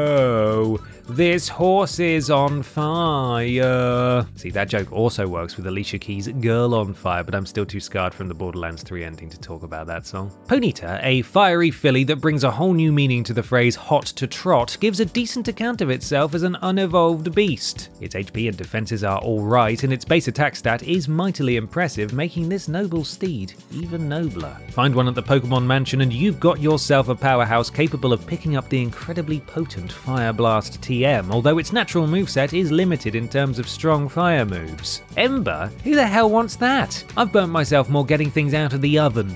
Rubbish. Minor gripes aside, considering how easy it is to get one and how much attack strength they have, Ponyta is a nice option for players chasing down a fire type to take on any bug or grass type enemies. Who knows? If you train it up well enough, Ponyta could end up becoming your main Pokemon. Sorry, I'll rein in the horse puns. That's the hoof, I mean the truth. I need help. Number 87. Porygon. Oh good, another controversial Pokemon, only this time for its appearance in the anime. Episode 38 of the Pokemon TV show, which was called Den-O Senshi Porygon, or Electric Soldier Porygon in English, was pulled from broadcast after the flashing lights used by the animators reportedly caused over 600 Japanese children to have seizures. As a result, it has never been aired again, and these blocky beasts have been banished from the anime outside of a few brief cameos. Thankfully, the game version of Porygon has never tried to murder anybody that we know of. These Pokemon are very odd, as they were designed by humans via computer coding, a comment on genetic engineering in animals. They're a normal type, but can become the same type as their opponent through the move Conversion. Porygon can use several psychic type attacks as well, plus it can be taught electric and ice type moves via TM. If they were available in more locations than just the Rocket Game Corner, we might have been tempted to put this fascinating creation higher up the list, but its relative rarity confines it to a highly respectable mid-table finish instead. And remember, it did cause serious harm to 600 children, which is a hard thing to look past. Number 86. Nidorina. Considering that there were 23 places between the two forms of Nidoran, and the fact that their evolved forms are only 6 spots apart goes to show how much of a glow-up the male Nidoran had. Nidorina, the female form's second stage with a disappointingly un-Ned Flanders name, also evolves at level 16, and just like the previous stage, has better HP and defense stats than its male version. The difference between the two sexes are much less stark than before, which is great for Nidorino, but terrible for me and other internet commentators because it's quite hard to find anything new to say about Nidorina. It's still good to level up, still has an alright roster of normal and poison type moves, and it still, very annoyingly, can't learn any HMs. Furthermore, Nidorina doesn't have the interesting tidbit of being involved in the very first anime battle, so I can't even talk about that. In short, it's just a very solid Pokemon that's really rather similar to, but slightly better than, the male version, and that's about all I can say on the matter. Now, please let me move on with my life because I am absolutely sick of talking about Pokemon that resemble rodents. Number 85. Raticate. Oh, you son of a Professor Birch. Get your Rattata to level 20 and you'll have yourself a Raticate, its larger, fluffier, rounder evolved form. Alongside all those things, Raticate is far more menacing than its purple ancestor, its eyes permanently fixed in a death stare whilst bearing those absolutely gargantuan teeth. Imagine how many wires that thing would chew through if it ever got into your walls. Though it gets a significant attack boost, making it one of the most powerful Pokemon we've come across so far in that category, Raticate still suffers from the curse of being a normal type. By its very definition, the word normal means uninteresting and plain, and that's precisely what this big fuzzy pest is. Think of this Pokemon as a ham sandwich. If you're hungry and in a pinch, it will get the job done no problem at all, but if you had the choice to go with something else, something with a little more spice and pizzazz, then chances are you're going to choose that instead. Apologies to any just ham sandwich enthusiasts out there, but come on, you know exactly what I mean. At least stick a bit of mustard on it, you know? Live a little. Number 84. Raichu. For the first and only time on this list, we're coming to a Pokemon's evolved form before we reach the one that came before it. I bet you'll never work out why we've done that. Before we take a peek, right? Yeah? At what this creature evolves from, let's talk about the big electric mouse Pokemon Raichu, who appears through the use of a Thunderstone. It comes equipped with a tasty attack stat, which makes up for the fact that it can only learn 3 different moves without special help. 3? I can do more moves than that! As well as lacking in move variety and needing an expensive stone to get, Raichu's biggest sin is that it simply isn't its previous form. A huge deal was made in the anime about Ash not evolving his beloved companion, instantly making Raichu a villain in the eyes of children up and down the land. It doesn't help that that particular Raichu was a total bully. Pick on someone your own size, you long-tailed meanie! Honestly, for the cost of a Thunderstone, the upgrade isn't that great, even with the attack bonus. What a trainer will gain in power, they will lose in style, and isn't that the most important thing anyway? Number 83. Bulbasaur. Oh yeah, here we go, starter time! I've chosen a starter Pokemon before, but oh, hang on, that's the wrong catchphrase. Excuse me. Before a red or blue player does anything else in their Pokemon journey, they will have to decide between 3 different potential companions to accompany them on their quest to conquer Kanto. Through thick and thin, rain or shine, sickness and health, these creatures will be there with a player every step of the way, until they discover cooler Pokemon later on in the game. And even then, maybe not. The Grass-type starter and the very first entry into the very first Pokédex is Bulbasaur, who is just delightful. A happy little dinosaur with a seed on its back, Bulby is a great introduction to grass types and is the best choice out of the 3 starters to face the first 2 Kanto gym leaders, Rock-type Brock and Water-type Misty. Sadly, this is where the advantages end, as Bulbasaur finishes behind its contemporaries in terms of overall stats, plus it can only learn 1 HM whilst the others can manage 2. At the end of the day, who cares? Bulbasaur is literally the #1 Pokemon, and that's something that can never be taken away from it. Number 82. Charmander. Anime lovers will know Charmander as the Pokemon that Ash and friends rescued from certain death after its original owner left it to die on a rock in the middle of a rainstorm. Have I already mentioned how unsuitable Pokemon is for kids? Feels like I've said that about 100 times now. The Fire-type starter, Charmander is the most powerful of the 3 in terms of base attack, but the weakest when it comes to HP and defense. Why is it above Bulbasaur then? Firstly, because it's a lizard with a flaming tail, how cool is that? And secondly, because of the frankly insane number of TMs it can learn. Charmander can learn the Poisonous Toxic move, the Earth-moving Dig, 3 different fighting type moves, and something called Dragon Rage. Now, I don't know a lot about dragons, but I think the last thing you would want them to do is get into a rage. Though the numbers might be a little off-putting, don't count Charmander out because this fiery reptile is full of surprises. Additionally, when it comes to final forms, we all know what this guy is capable of, and that is a very tantalizing prospect indeed. Number 81. Squirtle. Yes, according to our research, water type and sunglasses wearing badass Squirtle is the best of the 3 Kanto starters, ending a debate that has raged on in the gaming community for 3 decades. Put the brick down, please, don't throw it at me. Despite having a very uncomfortable word in its name, that being tull, Squirtle is an incredibly handy Pokemon to have as it can learn 2 highly valuable HMs, Strength and Surf. What's more, even though it has the lowest base attack out of the 3 starters, it more than makes up for that with its staggeringly high defense points, which are leaps and bounds ahead of Bulbasaur's and Charmander's. As for gym leaders, the Soggy Turtle is a very valuable ally in taking down Brock, helping to get the very first Kanto hurdle out of the way nice and easily. Take that, Brock, that'll teach you to leer at all those Nurse Joys. It's Squirtle's defensive stat that really puts it above the other 2, but honestly, your preferred starter will likely come down to which one you picked first as a kid. All 3 hold a vital place in the Pokemon universe, as well as a special place in the hearts of millions of gamers the world over. Number 80. Pikachu. Here it is, the mascot of the whole billion-dollar franchise, the most important mouse since Mickey, the face that launched 1,000 t-shirts, coloring books, backpacks and memes, the happy clappy zappy chappy.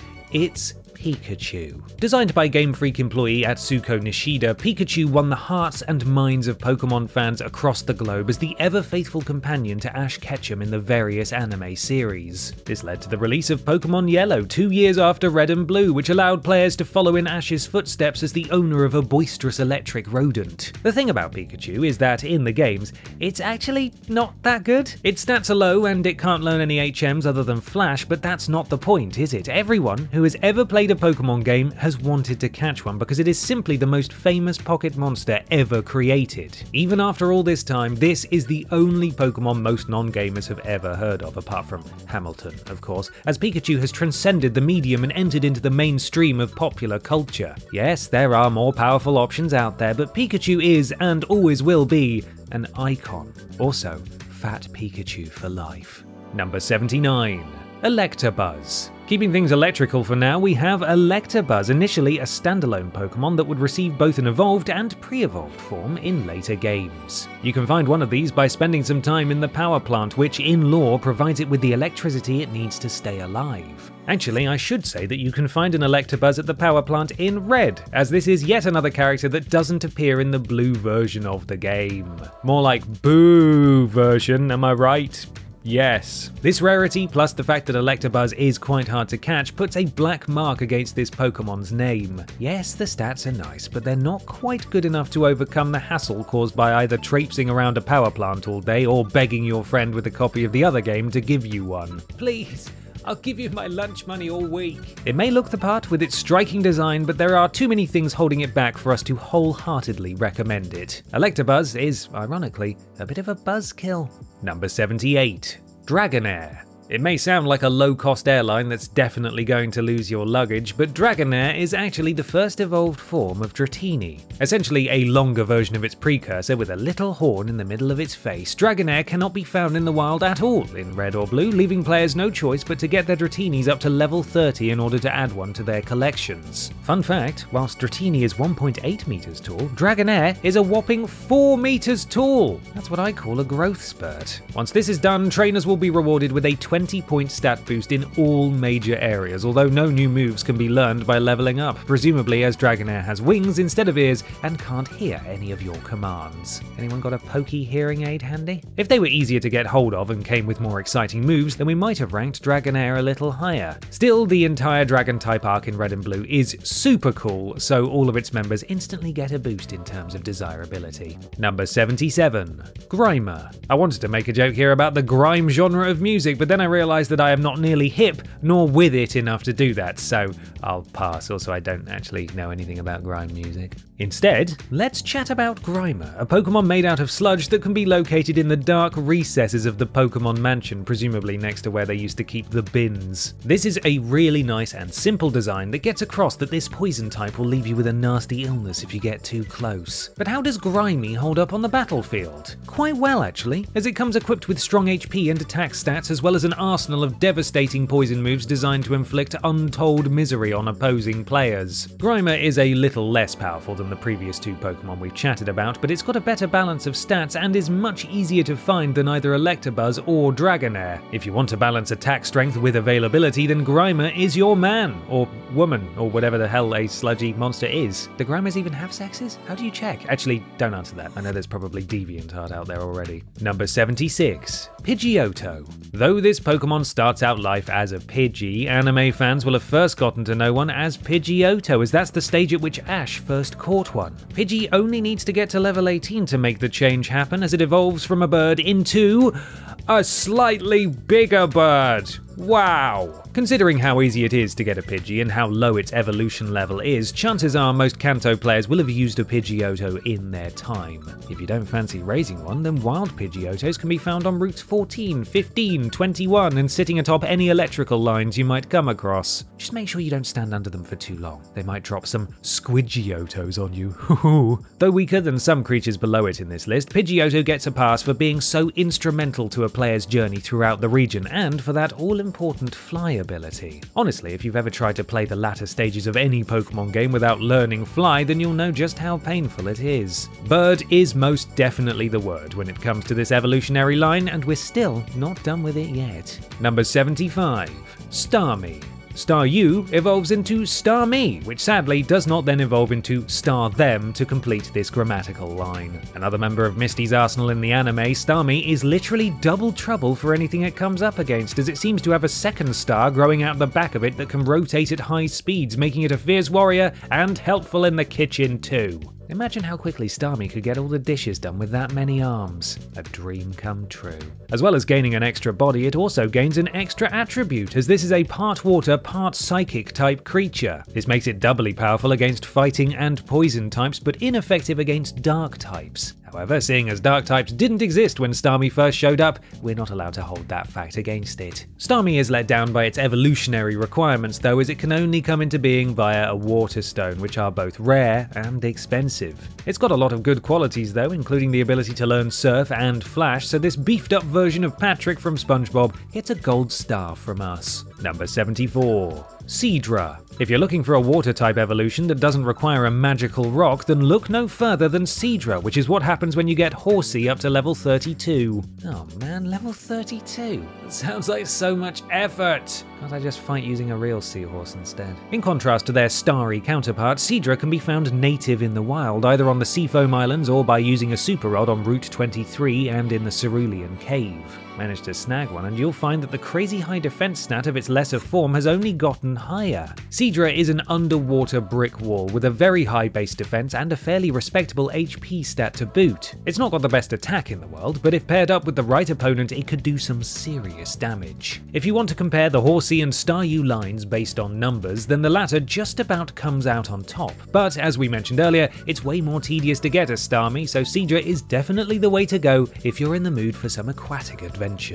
Number 73. Fearow. Spearow may have lost out to Pidgey in the battle of the Stage 1 birds, but we just couldn't deny how much of a boss its second form is. Evolving at the slightly higher level of 20, Fearow definitely lives up to its name, sporting a gigantic beak pointy enough to make even the most hardened of trainers wet the bed. I wouldn't worry too much though, as according to the Pokédex, if it senses danger, it flies high and away instantly. A Pokemon after my own heart. I'm not sure why it would need to run away, as Fearow has an attack stat that means it can tangle with the best of them. With the powerful flying move Drill Peck up its feathery sleeve, this aerial threat can rain punishment down on any unsuspecting foe, and if that's not enough, you can teach it Sky Attack via TM. It might not sound like much, but it's strong, believe me. Pidgeotto may be the more iconic bird, but Fearow packs way too much of a punch to be below it. However, at least Pidgeotto can take comfort in the fact that it's not a coward. Number 72. Magmar. According to later Pokédex entries, Magmar is one of the leading causes of forest fires in the Pokémon universe, which is surely worth docking at a few points here, right? Thankfully, it makes up for its tendency to do our arson by looking absolutely cool as hell. A flame-covered body with a fiery tail and sharp claws? Yes, please. Though do ignore the fact that the thing on its forehead does look a lot like a bum. A blue exclusive creature, which makes no sense considering that red is the fire colour, Magmar can be located in Pokémon Mansion or traded over if you foolishly bought the other version of the game. It can learn strength, which is never a bad thing, and it has some quite decent HP and defense stats, as well as boasting the highest base attack power of any Pokémon we've seen so far on this list. The only major drawback is that it's much harder to get a hold of than other fire types, as even in blue, it's got a relatively low catch rate and can only be found in one location. If you do manage to get your mitts on one, then honestly, good for you. Just remember to install sprinklers in its Pokeball in case anything goes wrong, yeah? Number 71.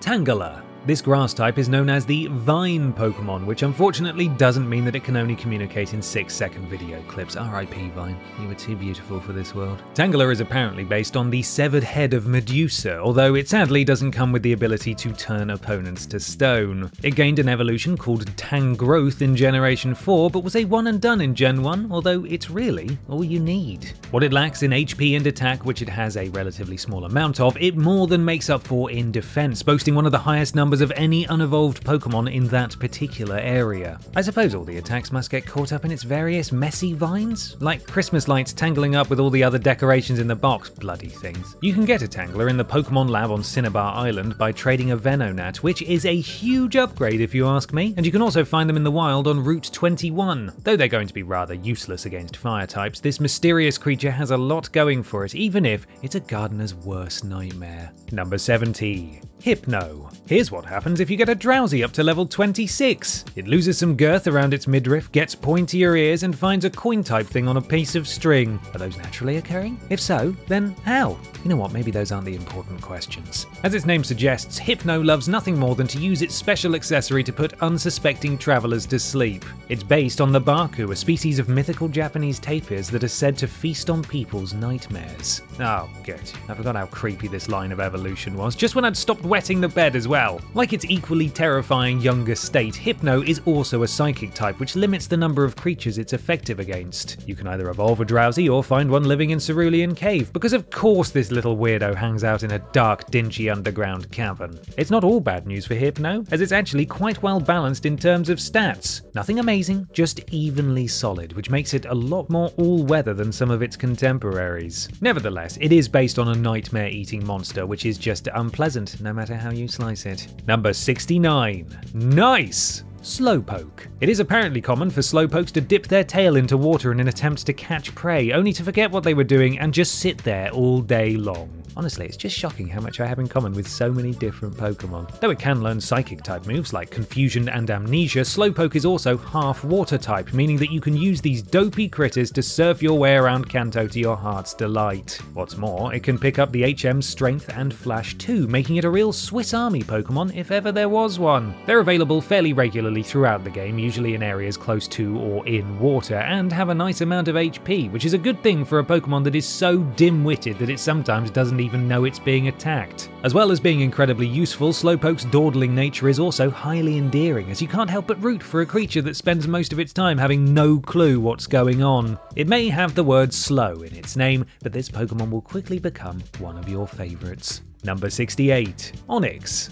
Onix is a rock and ground type Pokemon that can grow to heights of hang on a second, 8.8 meters? I think I'm going to need a bigger bed for it. The rock snake is the tallest of all the inhabitants of the Kanto region and is one of the biggest Pokemon of all time. Despite its hulking size, the species is also very nippy, being able to travel underground at speeds of 50 miles per hour. Just imagine one of these hurtling towards you. You'd lose your lunch in no time. Enormous as it may be, Onix has some seriously fatal flaws in its design, namely that it has a lower base HP than a Weedle and a lower base attack than Diglett. So you're telling me that in a straight fight, a Diglett would kick an Onix's bouldery backside? Pull the other one, Game Freak. If you want impressive stats, then Onix does have those, as its base defense is the second highest of any Pokemon in all of Gen 1. That's the primary reason it's this high up the list, but it's also just really cool to look at. Plus, Brock had one in the anime, which certainly doesn't hurt its case. Number 67.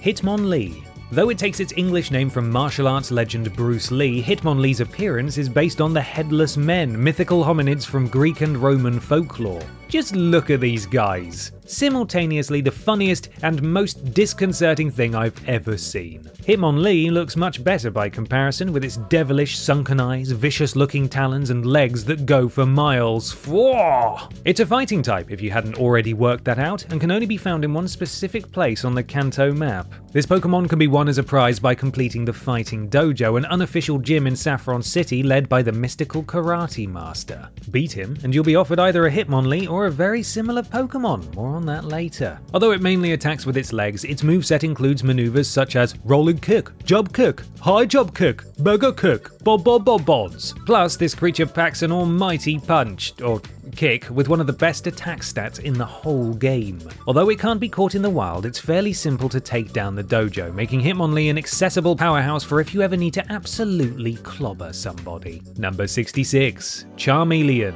Evolving a starter is one of any Pokemon game's great joys. Seeing your first ever companion blossom into a stronger version of itself is a reminder of not only how far it's come, but how far you've come as a player. With that in mind, let's talk about the worst of the three starters. Whilst Charmander has a certain nostalgic quality to it, its evolved form, Charmeleon, gets no such bias, so we have to judge it based on stats alone. Once Charmander reaches level 16, it fleshes out a bit more, gains a meaner expression, and gets a stat boost that can best be described as modest. This new form can learn a few more moves, but none in the fire department, which is kind of its whole thing. Instead, it has to contend with having the worst base HP and defensive stats of any of the three starters' second stage evolutions, and whilst it does have the highest attack, it's only by a single point. Think of Charmeleon as the awkward teenage phase of its line. Yes, it's a bit spottier than it used to be and it's struggling to finish its maths A-level, but better things are on the horizon. Number 65. Ivysaur. Bulbasaur might have lost the battle to Charmander, but in terms of evolved forms, it's Ivysaur that has the upper hand. Get your beloved Bulby to level 16 and you'll have it replaced with a bigger, leafier version doing its best to look serious while still being very cuddleable. Despite appearing in numerous episodes of Pokemon TV shows over the years, an Ivysaur has never been shown to lose a battle.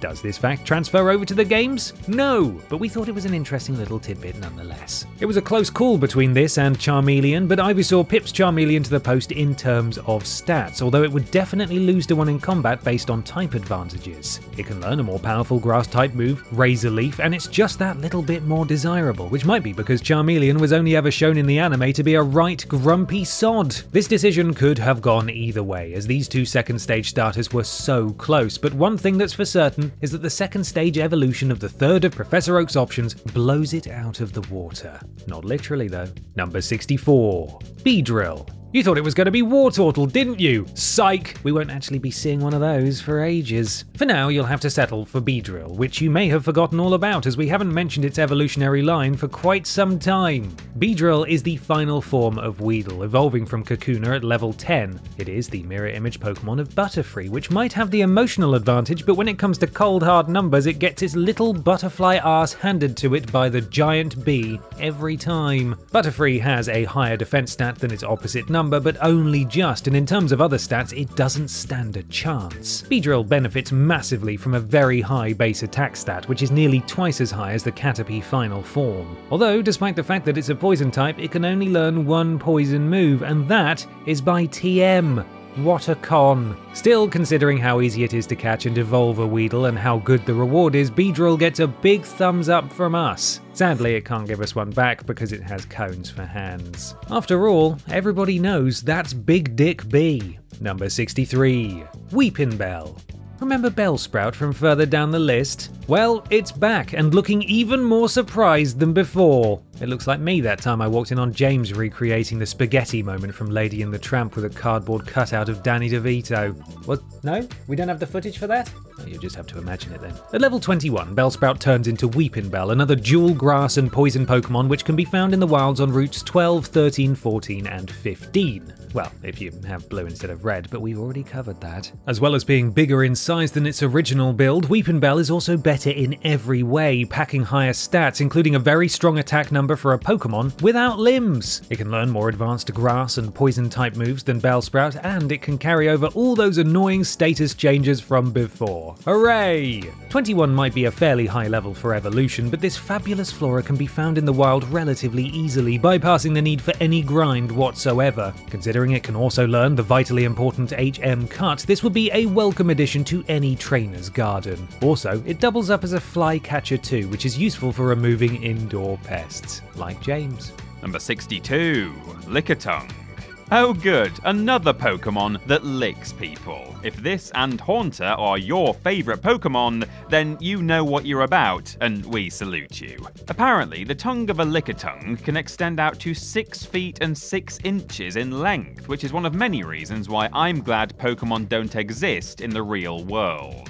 It cannot be found in the wild in red or blue, but rather the only way to get one is to trade a Slowbro with an NPC on Route 18. You can see why they were trying to get rid of it. That tongue is really quite horrifying. Menacing muscle to one side though, Lickitung does come with a very nice base HP score, as well as a reasonable stat in defense. Being a normal type, its moveset isn't all that thrilling, but this does make it very versatile, and it's able to learn the HMs Cut, Strength, and Surf. It might appear a little dull on the outside, not to mention a bit creepy, but there's more to this Pokemon than just licking.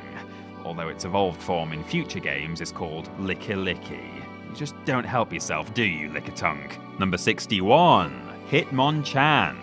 If you don't fancy a kicking Pokemon after you've defeated the Karate Master at the Fighting Dojo, then you can always choose this guy, a boxing Pokemon named after Jackie Chan, who isn't a boxer, right? Whilst they would originally exist as separate entities, Hitmonlee and Hitmonchan were later retconned to evolve from the same base Pokemon.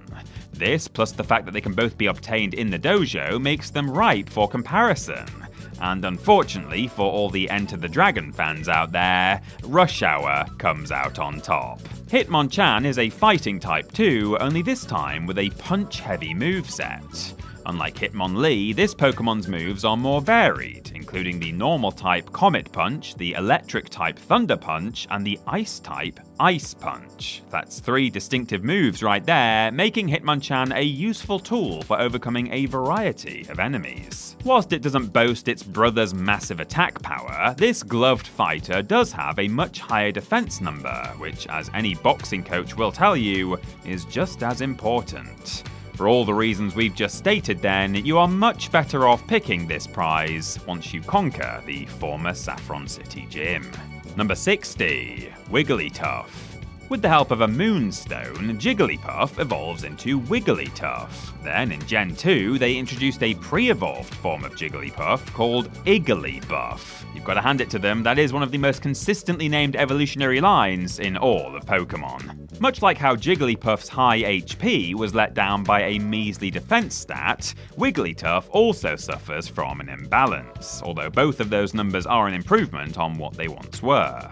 The HP figure is particularly formidable actually, as it's the 3rd highest in the whole game. And Wiggles also comes equipped with a tasty attack number too, so it's not a total washout in the stats department. Here's the kicker though, if you catch a wild Wiggly in the Cerulean Cave, then you'll be stuck with the same 4 moves for its entire lifespan. It can't learn anything new except via TM or HM, meaning the most powerful attack it knows is, and always will be, Double Slap. More like a double slap in the face if you ask me. Thankfully though, if you get your Wigglytuff by evolving your Jigglypuff, then it will carry over all of its old moves. If it wasn't for this, Wigglytuff would have been much further down this list. Number 59, Clefable. Much like with our aforementioned Wiggly friend, if you give a Clefairy a Moonstone, you only get a slightly bigger version of Clefairy with pointier ears. Oh, what an upgrade! Clefable doesn't just get bulkier in size, but its stats also flesh out a bit too. Whilst Clefairy had the battling capabilities of a small rabbit, its evolved form is a lot harder to take down, with a nice big well of HP to draw on, and moderately impressive attack and defense numbers. They're not mind-blowing by any stretch, but they're much better than what came before. Of all the evolutionary stones in Gen 1, the Moonstone is by far the easiest to find. These lunar rocks can be located on Route 2, in Mount Moon, in the Team Rocket hideout, and at the Pokémon Mansion, giving players plenty of opportunities to grab one and rub it all over their Clefairy until it grows up. At least I think that's how stones work in Pokémon.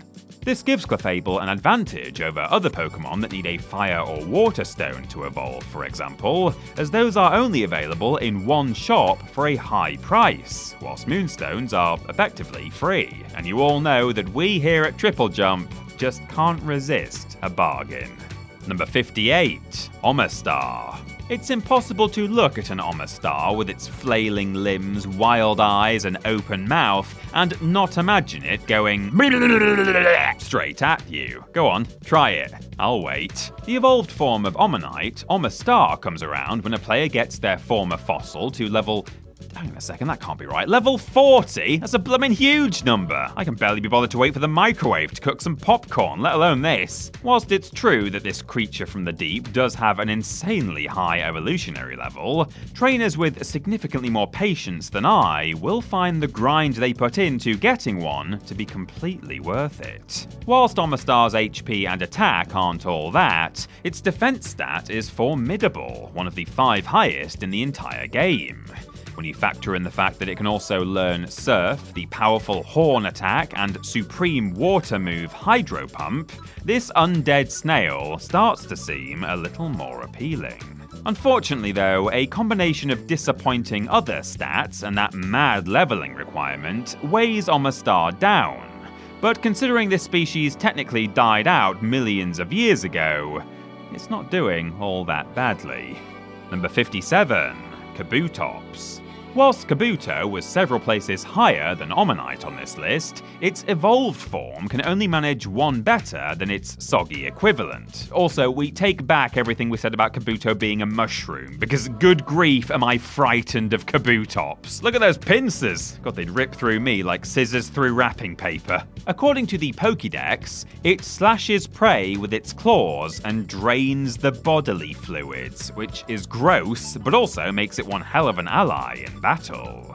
It's got a killer combo of base attack and defense, both of which are in the hundreds, a rare feat in Gen 1, although its measly base HP of 60 really lets the side down. It can, however, learn both Surf and Cut, that last one not being surprising. Then again, for all its positives, Kabutops suffers from one of the same issues as Omastar. It's a nightmare to get hold of. Not only do players need to get the Dome fossil, which will block them from getting the Helix one, but they also then need to get Kabuto up to level 40, which, as we said in the previous entry, is a pain in the prehistoric backside. You look great, Kabutops, but you're just too much hard work. Number 56, Arbok. You're not going to believe this, but remember Ekans from earlier, the snake Pokemon that if you reverse its name spells snake? Well, the evolved form, Arbok, looks like a cobra, and guess what? Its name, spelled backwards, is Cobra. Except, wait, Cobra is spelt with a C and not a K. If there's one thing I can't stand, it's spelling errors. I'll get you for this, game freak. Oh, do you spell freak F-R-E-A-C? No, I didn't think so. Wonky name notwithstanding, Arbok's every bit as badass as it looks. It's got a decent attack stat of 80 and a very nice defense stat of 69. Which isn't huge in the grand scheme of things, but when you take into account that this evolves from such a weedy previous form, the glow-up is mightily impressive. Furthermore, said glow-up happens at the relatively low level 22, which is a welcome change from some of the dizzyingly high levels we've spoken about recently. Arbok can also be found relatively easily in the wild, and can learn the useful HM Strength, giving this ravenous reptile a strong leg to stand on. Well, metaphorically speaking, because it doesn't actually have any legs. Should I not have pointed that out? Have I just upset the entire snake community? Sorry about that. Ukulele apology video coming soon. Number 55, Wartortle. Finally, we've reached the third of 3 of our Stage 2 starter Pokemon. Up your game, Ivysaur and Charmeleon. Wartortle is putting you both to shame. The midpoint of the Squirtle series sits in between its counterparts in both base HP and attack stats, but like its first form, its defense really gives it the edge. Thanks to its tough outer shell, Wartortle has a significantly higher resilience factor than its two friends, boosting its overall points total significantly and taking it well clear of the fire and grass types. You could argue that Charmeleon is more recognizable because Ash had one in the anime, but the truth is, none of the second stages of the Kanto starters are particularly notable in that regard. They get bonus points for making up a third of all players' Pokemon experiences, but on the TV show, they're all sorely underrated, meaning we have to base their rankings on cold hard facts. Wartortle can learn Strength and Surf, which are both hugely helpful in traversing the map, and when you crunch the numbers, it comes out way ahead. Will this Water-type dominance continue when we reach round 3? Oh, watch on and find out. Number 54, Ninetales. According to Pokélegend, Ninetales was formed when 9 noble saints were resurrected by a wizard and combined into a single spirit, which is easily one of the most badass backstories of any of the original 151. Instead of having to bring 9 people back from the dead in the game though, players can get a Ninetales much more easily by giving a Firestone to Vulpix and watching it evolve. This will result in a truly majestic creature based on a Hulijing, a many-tailed Chinese spirit in the shape of a fox that actually makes an appearance in the Marvel film Shang-Chi and the Legend of the Ten Rings. Does that technically make this Pokemon a superhero? No, not at all. Why would you even suggest that? With a solid set of stats and the ability to learn the high-powered flamethrower move through evolution, Ninetales is only really let down by something we've already talked about. Those darn stones. Firestones can only be bought at the Celadon department store, and they are not cheap, let me tell you. And, in truth, of the 3 Pokemon that need one to evolve, this fabulous fox is the least desirable. Oh well, at least it will always have its looks. Number 53, Machop. It might look small and innocent, as well as only being stage 1 of a 3-stage evolution, but don't be fooled! Machop is a cold-hearted killer. The Pokédex states that this fighting type's body is entirely composed of muscles, which is something we both have in common, and that it can hurl 100 adult humans without getting tired. Now that's where we differ. My record is 107. As it's a fighting type, Machop's attack strength is pretty phenomenal, but there's more to this little fella than pure power. It's got a nice batch of HP and a decent reserve of defense points. But here's the real kicker, or puncher if you will, Machops are so easy to find. Compared with other creatures with similar stats, Machop is much more common and therefore far easier to add to your party. Whilst it can only be found in 2 places, one of which is Victory Road, right at the end of the story, if a player spends enough time there, they will walk away with one of these punch-happy chaps in their possession. There are stronger Pokemon for sure, but few can match Machop in terms of potency and popularity. Number 52, Tentacruel. If you're a fan of tentacles, not like that, although maybe a bit like that, then you'll love this next entry. Whilst Tentacool only has a measly 2 protrusions, its evolved form, Tentacruel, has more than I can count, which is to say, it has more than 3. Once leveled up to 30, Tentacool goes through a serious attitude adjustment, transforming from a mild-mannered squid to a sea creature that wouldn't think twice about slapping you directly in the face. Whilst it would become abundant in the wild in future games, Tentacruel can only be obtained in Gen 1 via evolution, which we would hold against it, but we're too scared of getting a slapping. To be honest, this really isn't the end of the world, as Tentacool are fairly easy to catch, even if level 30 is a bit of an ache in the ink sac to reach. Tentacruel is also fairly consistent in its stats, with no real weaknesses to speak of. It might not be the most exciting Pokemon in the world, but it can also be used to chop down trees and float on top of clear blue water, making it a very handy Neocolloidea indeed. That's a real word, look it up. Number 51, Sandshrew. Another pre-evolved pal now, and one that would make a really fun pet were it not made entirely out of harsh, unforgiving stone. Sandshrew is a shrew, and it lives in the sand. It really is as simple as that. Well, unless you own a copy of Red instead of Blue, because guess what? It's another Blue exclusive. An exclusive, if you will. Wait, why is it taking us this long to say exclusive? That's great. If you are lucky enough to own the sea-coloured copy of Gen 1 though, then you are in for a real treat with this one, as Sandshrew packs an almighty punch for having such a small body. I can relate. Even though its base HP isn't that great, its other key stats are seriously stunning, especially for a Mon with such a high catch rate, and one that's available in so many different locations. Again, that's in Blue only. Sorry, Red players, I suppose you'll have to do what Nintendo wants you to do and buy both. Sandshrew can also learn Strength and Cut, as well as the possible status changer Poison Sting. And honestly, the more I talk about this rocky rodent, the more I like it. Good on you, Sandshrew. Number 50, Primeape. In some genius attention to detail on Game Freak's part, Mankey has a tail, whilst its evolved form, Primeape, doesn't. This is because almost all species of monkey have a tail, whilst everything technically classed as an ape does not.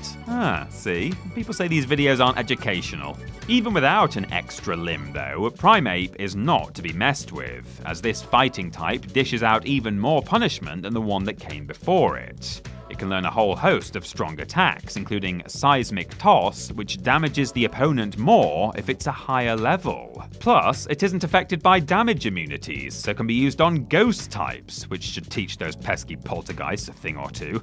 Try and haunt me, will ya? Level 28 isn't too bad for an evolution, and Primeape also comes with an acceptable attack and defense base, as well as the ability to receive the HM Strength. It's a Red exclusive, which does knock it down a peg or two, but we're not going to let that affect its rating too much. Also, I am absolutely terrified of it. Primeape looks like it would wring me out like a wet towel without a second thought, and I am not willing to put that theory to the test. Let's move on, shall we? Number 49, Geodude. Do you like rocks? Do you like arms? Do you like dudes? Well then, by golly, are you going to love this next entry. Also, if that is you, that's a really weird combination of things to get excited about. Are you okay? As it turns out, Geodude, or Geodudette, is far more than just a chunk of stone with freakishly large biceps. It's an arse-kicking machine, with an insane attack stat of 80 and an even insaner defense stat of 100. Geodude has skills that would make several second or third stage evolutions weep with jealousy. It's one of the most popular and recognizable rock types in all of Poke history, and also got a starring role in the original anime as one of the go-to soldiers of serial womanizer Brock. This is a Pokemon that's super easy to catch in several mountainous areas of Kanto, and is available in both versions of the game.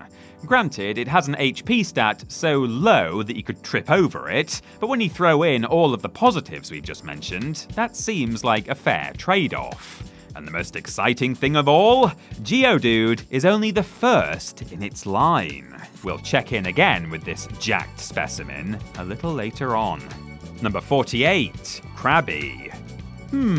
Said someone at Game Freak. What should we name this Pokemon we've based on a crab? Well, said someone else, you could just stick a Y on the end and change the first letter from a C to a K. And that, I assume, is how Krabby got its moniker. Another 4:30 PM on a Friday job, this one. Oh, there's an extra B in there as well, so I suppose there was some effort made. Krabby, a water type modelled on everyone's favourite restaurant-owning Bikini Bottom resident, probably, possibly, is, simply put, a total boss. It has an attack stat of 105, which is the same as the fighting types Hitmonchan and Primeape, and a defense of 90, making it pretty darn difficult to get your fork into this walking seafood dinner. On top of that, it can be found all over the bleeding place in Kanto on the end of a super rod, and plus, with the ability to learn Cut, Strength, and Surf, it's one of the most versatile tools a trainer can add to their collection.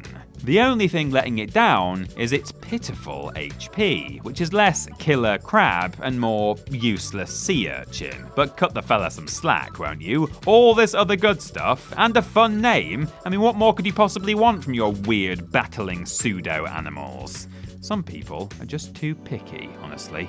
Number 47, Golbat. Nearly 100 places above its pre-evolved form, Zubat, we find Golbat, a Pokemon that can't seem to shut its giant gaping mouth. A bit like Ashton Matthews. Seriously though, imagine all the flies it must accidentally swallow. I am talking about Golbat again now. Although being a bat, it probably wouldn't mind that too much. Get a Zubat to level 22, and this shall be your reward. A much more useful version of the blind cave dweller. Though it suffers from the same issues of not being able to learn fly, despite having massive wings, it can still learn as varied a set of TMs and HMs as its smaller form. Plus, it won't get knocked out if a particularly strong gust of wind blows in. Golbat is far from spectacular, don't get me wrong, but it's consistently very good. Think of it as the ready salted crisps of the Pokemon world, the vanilla ice cream, or the Ross from Friends. They're nobody's favourite, but they still come through for you in a pinch. Actually, scratch that last analogy. Ross was an arse, and conversely, vanilla is actually my favourite ice cream flavour, so go figure. Considering how utterly tragic Zubat was, to see it turn into something extremely competent is a real delight. Actually, I'm getting a bit emotional thinking about the journey it's been on, you know? Oh, they grow up so fast. Number 46, Seeking. You can stop your seeking, everyone, because you've seeked your way right to this friendly-looking water type. Is seeked the correct conjugation there? Sought, seeken, suck?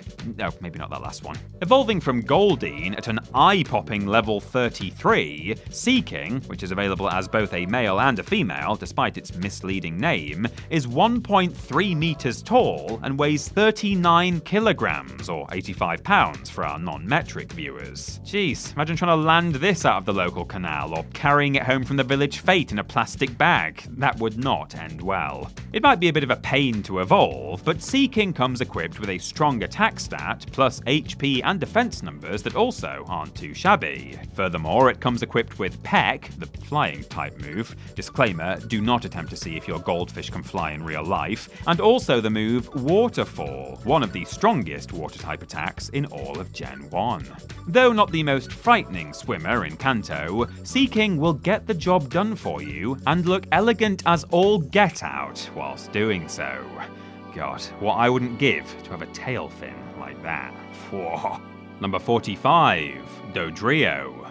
Continuing the proud tradition of Pokemon with more than one sentient head, and therefore a very confusing central nervous system, is Dodrio, the three-headed evolved form of Doduo from earlier on. Duo, trio, see what they did there with the numbers of heads?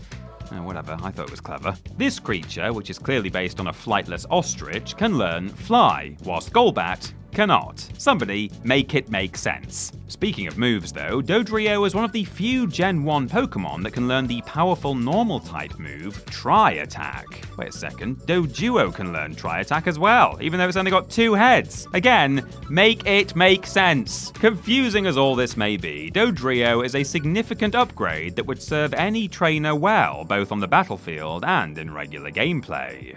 Another impressive stat is its speed, which pretty much guarantees that it will hit first in a fight, a very useful ability to have. Unfortunately though, this does not translate into the option to ride Dodrio around like some sort of emu-shaped e-scooter.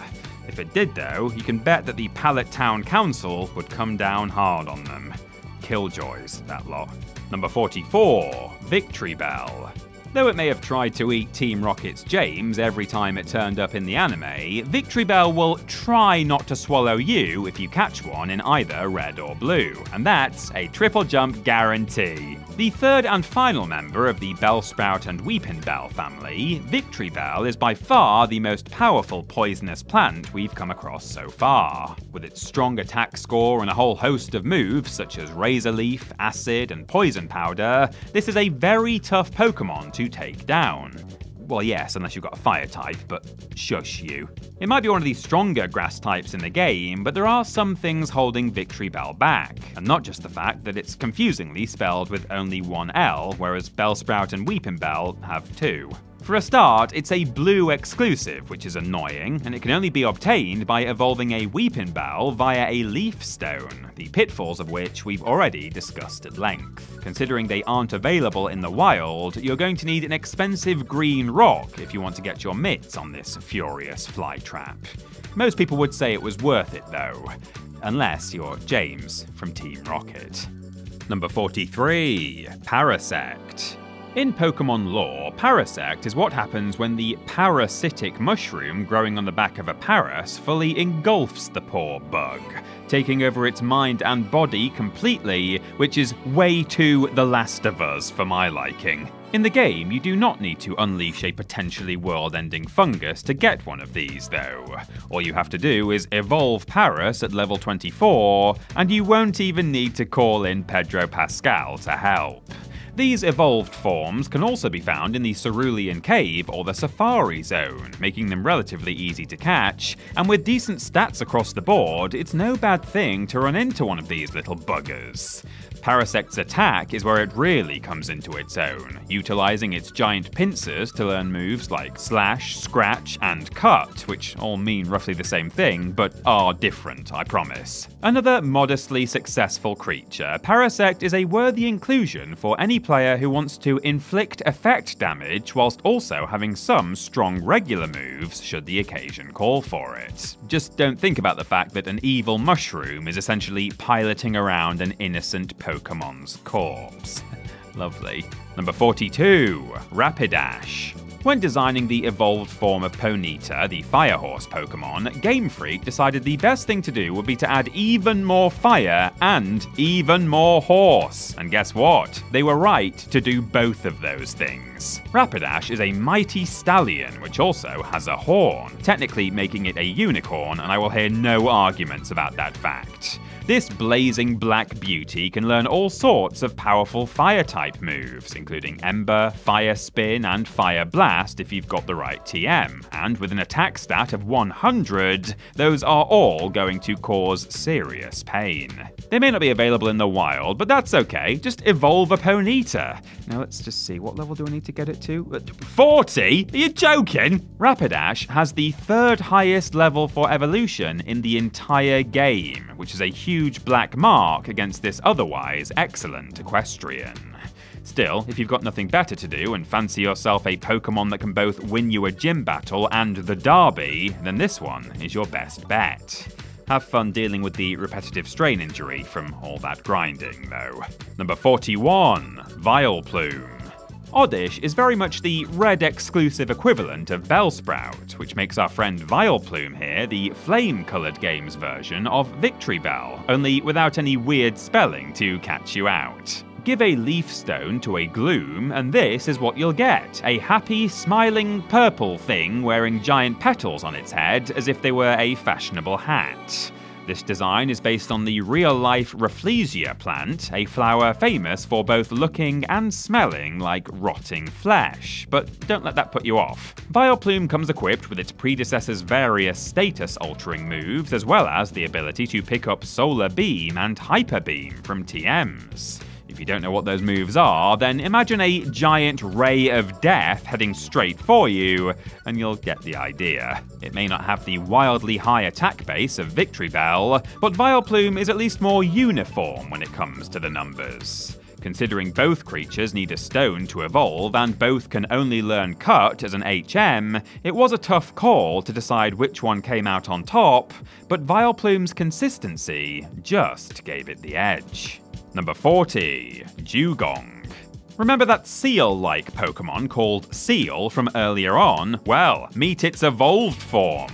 Its name is Dewgong, and it's based on a real-life animal called, oh, surprise, surprise, a dugong. I can't believe it, they've done it again. How do these people keep getting away with this? Much like with their real-life counterparts, which are similar to manatees but are technically a separate animal, Dewgong in the Pokemon world is a sea-dwelling creature that some ancient sailors used to confuse for mermaids. Unfortunately though, there is no regional variant of dugong that comes with a clamshell bra. Could you mock one up for us, Alex? Oh, there we go. As expected, it's bad. You'll need to get Seal all the way to level 34 to unlock this friend, which is less than ideal, but all of that effort pays off in the form of a Pokémon that has strong stats across the board. Like its younger self, it too can learn Ice-type attacks like Aurora Beam and Ice Beam, as well as handy HMs such as Surf and Strength. Also, if you want to, you can just catch one naturally in the Seafoam Islands. A solid, dependable Pokémon if ever there was one, Dugong is also, thankfully, the end of its evolutionary line, meaning no more lazily named water types from here on out. Number 39, Flareon. Coming in way ahead of its electric-type equivalent, this evolution has more than earned its fiery reputation. When given a Firestone, Eevee will evolve into Flareon, growing a much bigger tail and gaining a cool reddish-orange paint job in the process. As well as learning a number of Fire-type moves like Ember and Flamethrower, Flareon can also be taught TMs such as Double Edge, Hyper Beam, and Rest, which is the only move I would ever use if I were a Pokémon. It may not have the strongest base HP or defense stats, but it's in attack that this adorable arsonist comes into its own.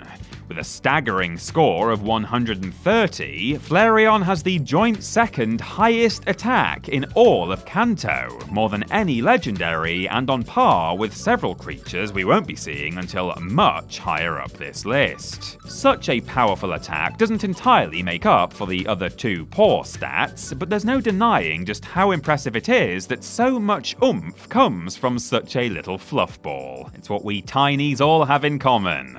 Don't get on the wrong side of Flareon or me, otherwise you might just get burned. Number 38, Vaporeon. Though more evolutions would come in later generations, Red and Blue players had to cope with just 3, and our choice for pick of the litter is the water-type variation, Vaporeon.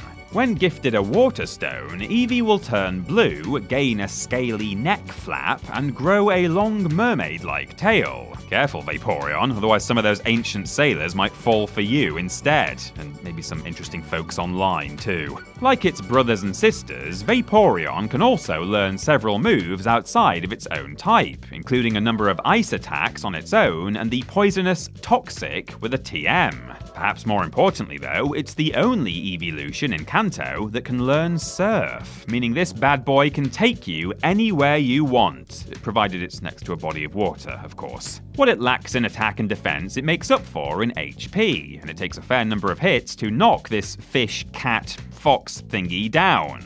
With a naturally varied moveset and that all-important Surf ability, Vaporeon just about ekes ahead of its two counterparts. Don't just take our word for it either. Japan named the Pokémon as its ambassador for the United Nations Water Day in 2023, which, you know, I'm sure means something to someone. Number 37, Marowak. Were you traumatized by our entry on Cubone earlier, where we talked about how it wears its dead mother's skull on its head? Well, too bad, because here's its evolved form.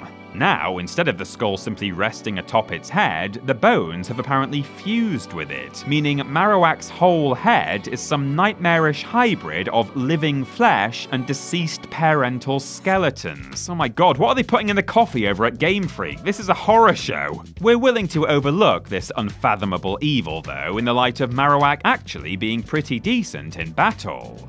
Its attack is towards the higher end of things, and it's packing a very strong defense stat, all obtainable at level 28, which is far from the worst we've come across so far. Chuck in those same exclusive moves it could learn as Cubone, Bone Club and Bone Meringue, and the ability to use Strength, and you've got yourself a ground type that will do you well in most fighting scenarios. Now, if you'll excuse me, I need to ring my mother. I just want to check and see that her head is still where I remember it being. Number 36, Cloyster. Here we go. Someone sound the highest base defense stat in the whole game, Klaxon. What do you mean he didn't bring the klaxon? That was my one request for this entire video. Oh, that's it, I'm done. I can't work in these conditions anymore. Alright, never mind, I'll carry on. If you thought that Shelder had a high defense score at 100, then brace yourselves for the mind-blowing 180 score of its evolved form, Cloyster. When you consider that this colossal crustacean also has a base attack of 95, then you may start to wonder why it isn't even further up the list. Well, let me tell you. First of all, it's got a pretty pitiful HP stat, which is fine because its defense is so high, but still a chink in its armor. Secondly, you'll need to flesh out a lot of Cloyster's attacks with TMs, as it can only learn 5 different moves on its own. And finally, you can't catch Cloysters in the wild, so your only choice is to evolve a Shelder, which requires one of those pesky water stones. Damn stones, what did we ever do to you? Nonetheless, this is a very impressive Pokemon, though if you ever come up against one, you may need to employ some industrial power tools to get through its tough exterior. Number 35, Golduck. Whilst it may not be as recognizable or hilarious as its previous incarnation, Psyduck, Golduck is in many other ways the superior feathered fighter. Find one in the Seafoam Islands or get your headache-inducing pal to level 33, and this big blue duck is all yours. Well, I say duck, but it also does seem to have claws, a long thin tail, and also some sort of jewel stuck in its head. I don't know, man, we've seen some weird stuff on this list already. I'm not really sure why I'm surprised. A water type, capable of picking up some psychic type moves, as well as the HMs, Strength and Surf, Golduck is another example of a Pokemon that has you covered in all the right areas. HP, strong. Attack, above average. Defense, will do the job. It's not super impressive, but in a game where stats can vary wildly within one species, consistency isn't really a bad thing. Really, the only downsides to Goldie are the high level it needs to evolve, and the fact that in order to get one, you need to sacrifice a Psyduck. So for one last time, let's raise a toast to the little yellow maniac. Oh, ducky boy, the pipes are calling. Number 34, Nidoking. The final stage in the male Nidoran's evolutionary line is this Chungus, the most aggressive rat since Rizzo from the Muppets. I mean, I don't really remember Rizzo being that aggressive, but I'm sure he got sick of Gonzo's crap eventually, right? Nidoking is based on the monster Baragon, am I saying that right? From the Godzilla franchise, so you might expect him to be absolutely humongous. But actually, he's only 1.4 meters tall in universe, which is the same height as a meter ruler on top of something that's 0.4 meters high. Still, don't be fooled by its size, as it's not to be trifled with. This bruiser has the highest attack stat of any Nido creature, which is very handy when you're caught in a scrap. His other stats aren't too bad either, another case of nothing special but far from terrible, making him a reliable hand, or should that be paw, if things go south. Southpaw. You do need to give Nidorino a moonstone for him to make the change, but they're by far the most abundant evolving rocks in Kanto, so that's not a mark against Nidoking's name. The male form of Nidoran is capable of great things if trainers are willing to give him a chance. Not as great as their female equivalent, of course, but we'll get there soon enough. Number 33, Pidgeot.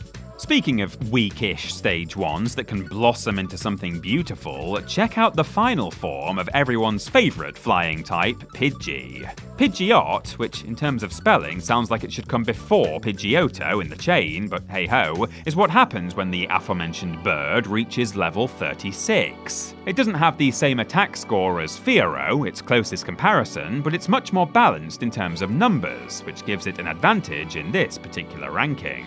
If we were basing things purely on the facts, then Pidgeot would be a couple of places lower in our list. But look, there was no way we were going to put Ash Ketchum's first flying ace lower than an angry mouse with short man syndrome. Pidgeot is one of Ash's main lads in the anime, always on hand to bash Team Rocket from the air or be on the lookout when someone inevitably got lost. It was there from right at the start of the 10-year-old's journey, an experience mirrored by all us trainers trainers who caught a Pidgey early in the game and evolved it all the way. Call us sentimental if you want to, but this pigeon has built its nest right in the centre of our hearts. Ben?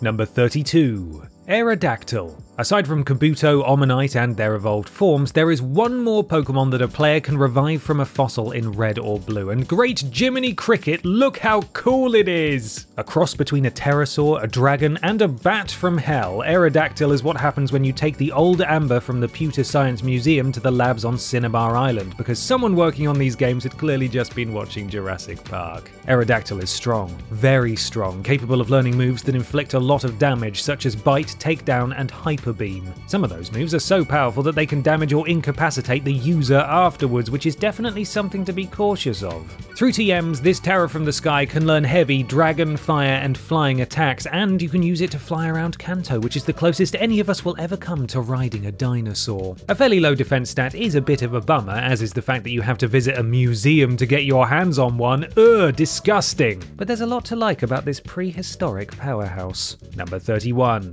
Machoke. Speaking of powerhouses, here's the Pokemon equivalent of that guy at your gym who keeps smacking the weights down and going, ugh, and then taking photos in the mirror. The worst. Machoke evolves from Machop at level 28, and what a growth spurt it is! It bulks out significantly, as well as growing a set of fangs and a WWE-style championship belt that's permanently affixed to its waist. Machoke versus John Cena. Now that I'd like to see. Well, you know, you can't see John Cena obviously, but still, it's fun to think about. Fighting types naturally have strong attacks in Gen 1, and whilst a few non-fighting Pokemon have higher attacks than Machoke, the fact that such power is accessible at such a relatively low level is a huge plus point. Its defense and HP are reasonable as well, meaning that this beefcake can take hits just as well as it can dish them out. Additionally, you can skip the whole evolution process entirely if you want and catch one in the wild on Victory Road, making for a nice last-minute addition to your squad before the Elite Four. With plenty of skills to back up that hefty physique, Machoke easily proves that those muscles are for more than just looking good.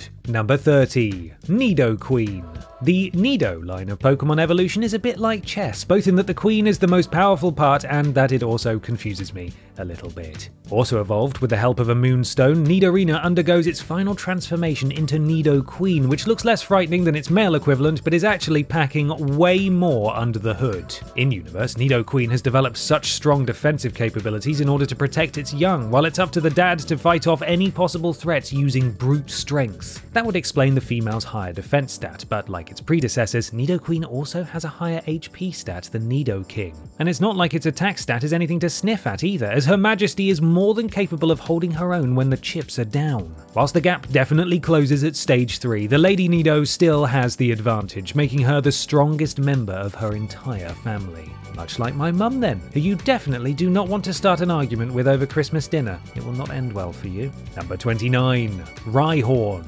Move over, Machop, suck it, Sandshrew, and crab off, Krabby. When it comes to the most powerful Stage 1 Pokemon in all of Red and Blue, there's only one horned hero who wears the crown. Rhyhorn, which looks like a rhinoceros had a baby with a tank, has a fairly low catch rate for a Pokemon that can evolve in Gen 1, but that's only because it's an absolute unit. It essentially has zero flaws, boasting a decent amount of health, a nice bit of attack, and a defense stat that makes Fort Knox look like a rundown scout hut. If you want to look for weakness in this bruiser, then you'll only be wasting your time. On top of that, Rhyhorn is also able to learn a whole host of powerful TMs, ranging from the electric-type Thunder and the ground-type Dig to the fire-type Fire Blast. It can also push boulders out of the way using Strength, although it probably just needs to give them a stern glance to send those rocks running the other way. They can be a bit of a git to catch, and they're only available in the Safari Zone, which is irritating, but if a trainer does manage to land this living bulldozer, then the rest of Kanto had better watch out. Number 28. Venusaur.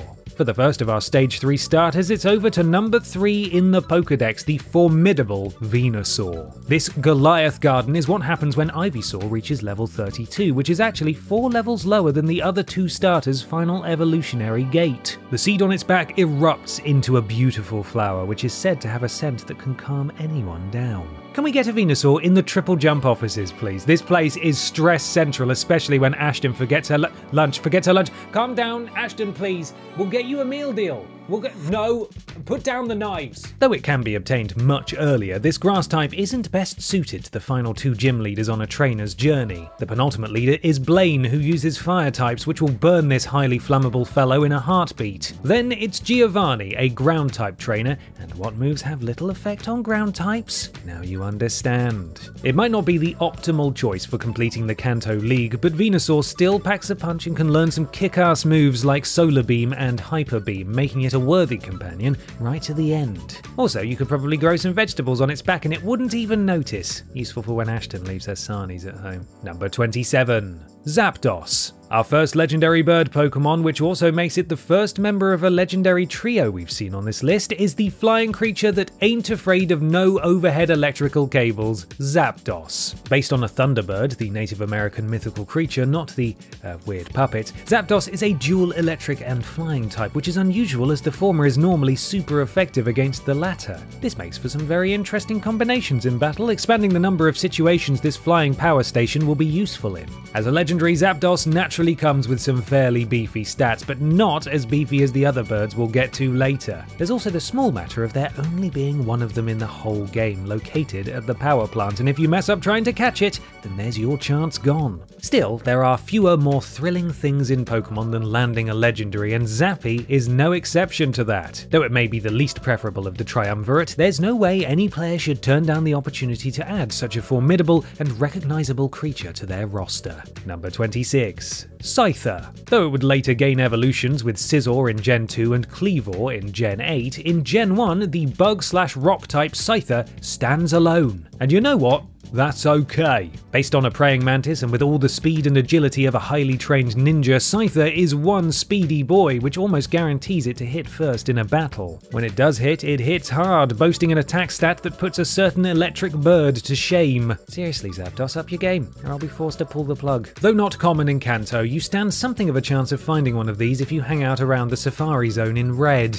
Yes, this is another version exclusive, which is still a giant ball ache no matter how much up the list we get. Even though it straddles 2 different types, Scyther can't learn any bug-type attacks, but it does make up for this shortfall by picking up powerful normal-type moves like Slash and Double Edge. But at the end of the day, it's really this amazing design that has put it so high up in so many players' estimations, including my own. I've got one tattooed on my arm. It can fly, and it's got knives for arms. How awesome is that? Number 25.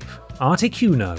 The second member of our legendary aviary is Articuno, representing ice types and all-round cool customers everywhere. The Pokédex states that it can create blizzards by freezing the moisture in the air, which is also how Frozone's powers work in The Incredibles. I really hope that Articuno also has a wife at home that won't tell it where its super suit is. Whilst Zapdos has no major base stat over 100, Articuno has players covered in that regard when it comes to defense, having the highest number in that department out of all 3 birds. It may have the lowest base attack of the trio, but that doesn't mean it's useless in battle, as moves like Blizzard, Sky Attack, and Double Edge will deal serious hurt on anyone who dares step to it. Like the other 2 legendary flyers, there is just one Articuno in Kanto, and it lives in the Seafoam Islands. This is a drawback in a certain sense, but for all the reasons we outlined in Zapdos' entry, it makes catching one all the more satisfying. If you could resist the temptation to use this mighty beast as a flying mini-fridge though, then that would be great. Number 24. Machamp.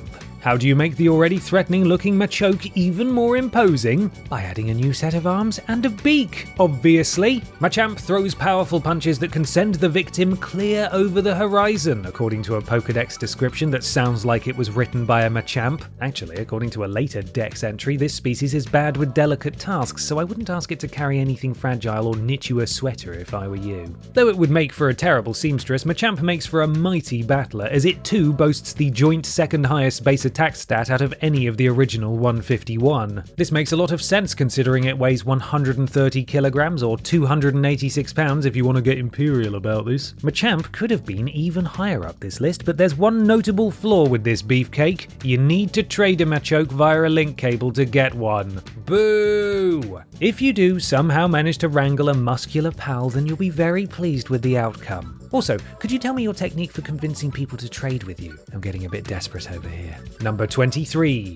Poliwrath. Though still irksome, using a water stone in an evolution is easier than trading, giving Poliwrath the edge over its four-armed rival. The final form of Poliwag and Poliwhirl looks quite similar to its Stage 2 form, although it's about 50% bigger and 500% angrier. The swirl on its stomach also goes the other way to its previous forms as well, but if you have the time to notice that, then you're probably not enjoying the game as much as you should be. Unavailable in the wild, Poliwrath is only obtainable via stone, but you'll be glad you made the journey to Celadon City to buy one. It excels in every stat, with its attack being the lowest, which is weird considering it literally has the word Wrath in its name. It can learn Strength and Surf, big bonus there knowing 2 HMs, and on the whole it's just a thoroughly good egg. No real weak spots, no super annoying evolution habits, and its type will put you in good stead for those final 2 gym leaders we talked about earlier. So there you go, Poliwrath is just a dependable hand all round, which actually makes us feel a bit disappointed considering how far up the list we are. Oh well. Number 22. Tauros. The bull Pokemon Tauros actually debuted in Asia in the anime before anywhere else, but the episode in which it featured was banned in most countries for its portrayal of guns. International fans missed Ash inadvertently catch 30 of these beasts while trying to acquire other Pokemon, which ultimately served him right for being such a twerp. Honestly, you could do a lot of damage with 30 Tauroses, as these cow-like creatures are bursting with beef. They've got a lot of attack and defensive points, making them a very useful ally in battle, and while their original health levels leave a little to be desired, they can learn Strength, which goes some way towards making up for that fact. Though they do live in the Safari Zone in the game, they're not so simple to get a hold of, unlike their TV show counterparts. That said, their catch rate is still fairly high, and it's also more worthwhile going after one than the anime would have you believe, so don't let that nasty show discourage you from pursuing your Tauros dreams. Just warn Professor Oak that they're coming this time. Alright? The man can't handle many more shocks at his age. Number 21. Graveler. At level 25, Geodude transforms into Graveler, which must make its life so much easier. For a start, it has legs now, which is a huge boost, and it gets a second pair of arms. Imagine how much more quickly it can do laundry now, what a blessing. Aside from being better at household chores than Geodude, Graveler is also more powerful in battle thanks to an increased attack stat and a very impressive defensive number that ranks amongst the highest Kanto has to offer. Now that's what I call rock solid. Yes, the only place to catch Wild Graveler is on Victory Road, the pathway to the Elite Four, which shows you just how much stock the developers put in this brutish boulder. There's just one problem though, it has a base HP of 55. That's the same as Eevee. You might think we've been exceedingly generous putting something with so little stamina this high up the list, but honestly, for the relatively small amount of work you need to put in for Graveler combined with its impressive digits elsewhere, the whole HP thing isn't as much of a problem as you'd think. Unless you come up against a water type, then it might be an issue, but you know. Number 20. Slowbro. When a Slowpoke is fishing using its tail and a Shelder bites the end of it, the lethargic landlubber will become so shocked that it will stand upright on 2 legs, which is what sparks this evolution into Slowbro. I've said it before, and I'll say it again, Pokemon is weird, man. Whilst Slowbro doesn't come about by being munched on in the game, evolving it is still a pain, as Slowpoke needs to reach level 37 before it learns to walk on its hind legs. Never fear though, as unlike some other high-level evolutions, you can catch Slowbro in the wild, and relatively easily too, which makes a lot of sense when you consider how lazy this species is supposed to be. This is what gives Mr. Bro or Mrs. Bro the advantage, as trainers will get quite a lot of value for a relatively simple catch. Its high defense and health combo make up for its comparatively small attack power, plus it can learn not 1, not 2, but 3 HMs. Considering it only exists because a clam bit it on the bum, and who hasn't been there, Slowbro isn't a half bad Pokemon to have around. Number 19. Golem. Ha! Golem! No? Okay. Golem, the final form of Geodude and Graveler, is a weird one aesthetically. Whilst its 2 previous stages have similar colour schemes and overall looks, Golem looks almost completely different. Yes, it's still clearly made out of rock, but it's now much smoother with fleshy looking features awkwardly jutting out. Also, it's only got 2 arms again. I'd be well annoyed if I gained a set of arms only to lose them as soon as I grew up. With all that said, Golem is just as menacing as the Jewish folkloric figure it shares a name with. It weighs 3 3 tons, which is bad news if you're in a lift with one, but great news if you're using one in battle. Its considerable girth is reflected in its bonkers high attack and defense scores, which are both above 100, and in the hefty moves it can learn, such as Earthquake, Self-Destruct, and Explosion. Here, however, is the catch. To evolve Graveler, you need to dig out the old link cable again, which is becoming something of a trend with these more powerful Pokémon. Even with this setback though, Golem is still a rock-solid choice of battle companion, pun very much intended, and missing arms be damned. Number 18. Exeggutor. Exeggutor is the evolved form of Execute because, as everyone knows, trees come from eggs. It's basic biology, guys. Those round egg things from earlier almost completely change when given a leaf stone to hold, growing to 2 meters tall, gaining a trunk-like body that sprouts huge leaves, and swapping out its 5 smirking pink faces for 3 gormless yellow ones. Is this an upgrade? I honestly don't know. Where there is tangible improvements is in the stats department, as Exeggutor's numbers go way up.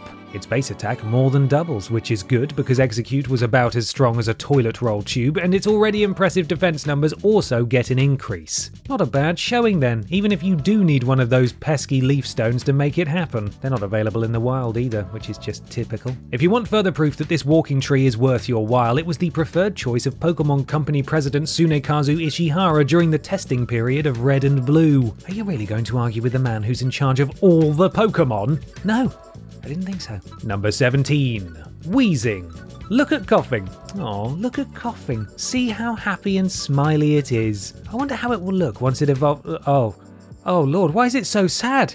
And was that weird growth coming out of its head? What happened there? What happened was coughing got to level 35 and evolved into wheezing, a larger, more polluting, generally grumpier looking version of the floating gas ball. Still a poison type, wheezing has plenty of ways of wearing down its opponents gradually throughout a match, or it can just blow them up in one go with moves like Self-Destruct and Explosion, which is definitely the option I would go for. Wheezing needs a high level to be evolved, but it can also be caught in the Pokemon Mansion if players have the patience. Its natural resistance to fighting, grass, and other poison attacks is bolstered by a base defense of 120, which is towards the top end of things in Gen 1. It has a relatively low starting HP for a Pokemon of its power, but honestly, that's the worst thing about it, and it's not even that bad. You'd think that Wheezing would smile more with all that going for it. I suppose floating around in a cloud of smog isn't as fun as it sounds.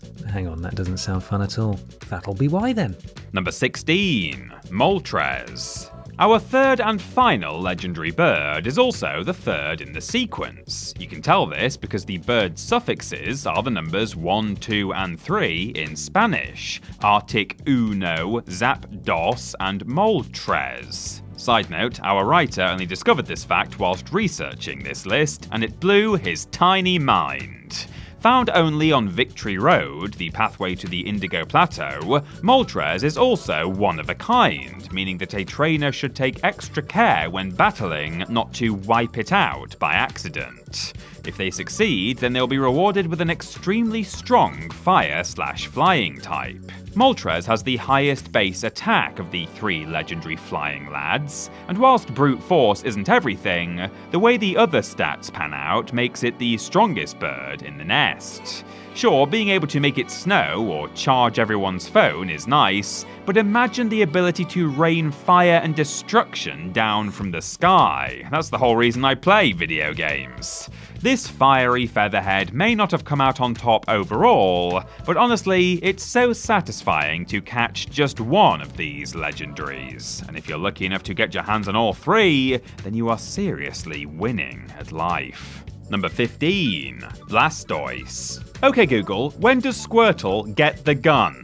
Oh, when it evolves into Blastoise. Thanks, Google. After Wartortle reaches level 36, the Squirtle lineage is completed with a literal tank of a Pokemon.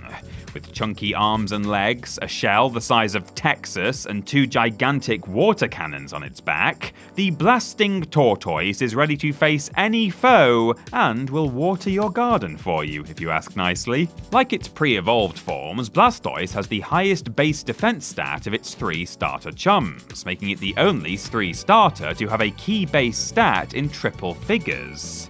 Its attack and health stats aren't that far off the others either, making it the obvious choice for fans of maths. Nintendo loved the character so much that they made it the box art for Blue, meaning that millions of people across the world had tiny Blastoise portraits in their homes. And they could have done much worse, as this has got to be one of the coolest looking creatures in the entirety of Gen 1. It's a Pokémon with guns. I mean, that's badass on its own.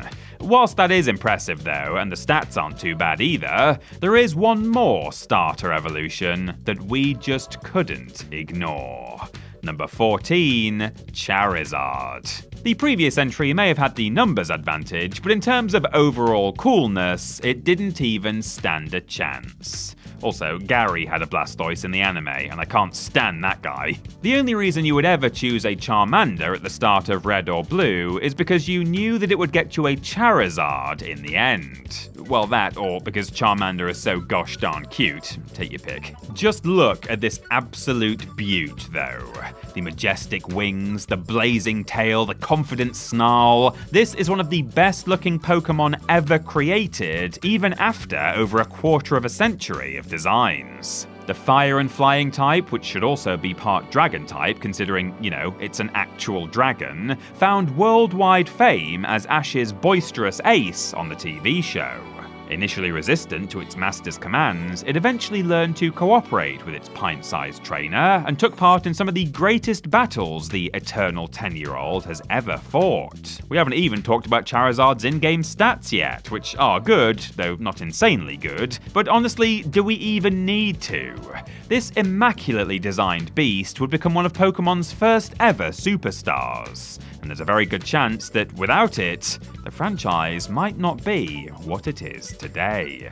Number 13, Pinsir. From one instantly recognizable pocket monster to another now, only this one will give you nightmares instead of fulfilling your Pokemon dreams. Based on every awful-looking insect you've ever seen in a nature documentary, Pinsir, with its spindly arms, sideways mouth, and gigantic horns, is enough to put anybody off going outside for the rest of their lives. In Blue, specifically, yes, this is another single-game exclusive, please don't hurt me, it wasn't my choice, they can be found hanging out in the Safari Zone or in Celadon City's Rocket Game Corner. It comes with a pretty poor base HP, the same as Persian's for context, but if you don't like that, then don't worry, you will love its other figures. With a base attack and defense stat both in the hundreds, Pinsir is not to be trifled with in combat. It's also one of the few creatures in Gen 1 capable of learning the move Guillotine, which is a guaranteed one-hit knockout. It doesn't chop anybody's head off though, so don't worry about that. Even Game Freak aren't that sadistic. So there you go, you can put down your swatters and your insect spray, because this bug is one you will definitely want to keep around. Number 12, Arcanine. Are you a red player who's annoyed about not being able to get Pinsir? Well, rejoice, because you get to have this red exclusive fire type instead. Take that, blue players. Remember all the praise we heaped on Growlithe earlier? Well, multiply that by 10, because good gravy, look how magnificent its evolved form is. Have you ever seen such a noble steed in all your life? Imagine riding one of these into battle. You'd look glorious. However, Arcanine is more than just a pretty face and a stupid pronunciation. It's a pun of arcane and canine, so why isn't it pronounced Arcanine? Bloody ridiculous. Anyway, where was I? Arcanine also comes equipped with all the skills to win you any fight. It's got oodles of attack power, as shown when it uses moves like Dig, Fire Blast, and Skull Bash. This makes it easily the most dangerous thing I've ever wanted to pet since my next-door neighbor's cat that hated me for some reason. As well as only being in one version of the game, Arcanine also requires a Fire Stone, which, as we've discussed, is a massive pain, but the fact it's this high up the list with both of those caveats just goes to show how good of a companion it is once you actually get hold of one. Don't fret though, blue players, because you can always trade one into your copy of the game. It's a faff, yes, but look at this thing, it's totally worth it. Number 11, Kangaskhan. Not to be confused with either the leader of the Mongol Empire or the country that Borat comes from, Kangaskhan is instead what would happen if a kangaroo bred with Godzilla and then started going to the gym. Don't let the fact that this towering creature is a mere normal type let you think that it's dull though, because Kangaskhan kicks some serious butt, fueled by the most powerful force on Earth, motherly love. Aww. These Pokemon are 100% female, and thus all come with a pouch that's home to their young. Going off Winnie the Pooh logic, I've got to assume that said young would be called Rugascan, right? Makes sense to me. Either way, they care fiercely about their offspring and have even been known to raise lost human children if they don't have their own. Honestly, if one of these walked up to me and asked for my child, I think I'd let them take it.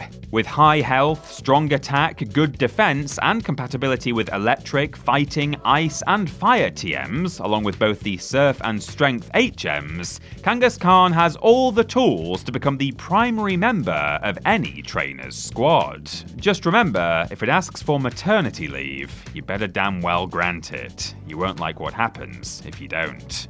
Number 10. Lapras. We've talked a lot in this list already about Surf, the special hidden machine that allows players to travel across deep blue water in the game, but when it comes to this move, there is no Pokemon more associated with it than Lapras. Based on water-dwelling plesiosaurs from dinosaur times, with a pinch of Loch Ness Monster thrown in for good measure, Lapras is the ultimate surfing machine, with its broad back, powerful flippers, and friendly demeanor. Ash used one to great effect in the anime during the Orange Archipelago saga, which only adds to this creature's coolness. As well as being handy for travel though, Lapras also kicks some serious backside on the battlefield. Its high HP makes it incredibly durable, and though its attack stat isn't as high as other Pokemon around it on this list, it's certainly enough to get the job done against most foes. The best thing about Lapras in the game though is that players are guaranteed to get one, as they will receive one as a gift from Silphco in Saffron City. All those great stats, its incredible design, and the fact that it's a freebie combine to make Lapras a must-have for our top 10. Number 9. Muck. The only known Pokemon to share a name with one of the vehicles from Bob the Builder, Muck is the evolved form of Grimer. And though the first line of its Pokédex entry is "it's covered with a filthy vile sludge," we beg you not to discount it just yet. Whilst it might have a stench to rival the foulest of the foul, like what happens when you accidentally leave food in the cupboard before going on holiday, Muck certainly doesn't stink when it comes to fighting.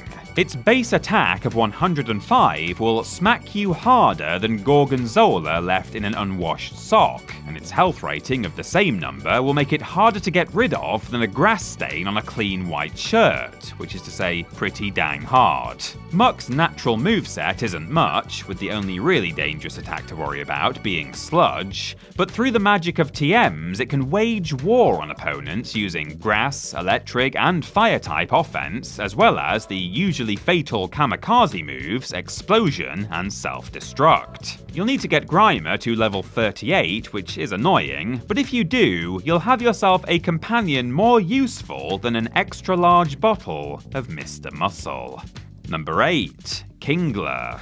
Krabby did very well for itself even as an unevolved creature, so it stands to reason that its beefed up form would do even better. Kingler, also known as Krabby but big, to us at least, evolves at level 28, which isn't too bad at all, and oh boy do you get a whole lot of crustacean for your buck. It makes up for a pitiful HP by having attack and defense stats both in triple figures, plus it can learn 3 HMs, Surf, Strength, and Cut. It's also one of the handful of Pokemon able to learn super move Guillotine, and it has a signature move named Crabhammer, which is one of the best move names in the entire franchise. Kingler's poor HP is really the only thing letting it down, as its other stats are wild, its arsenal of moves is eye-watering, and it has a relatively low-level evolution. Plus, it can also be caught in the wild. Marking it down simply for its low HP may seem like nitpicking, but hey, we're close to the top of the list now, and we have to start getting ruthless. Either way though, let us never forget that you can't spell Kingler without King.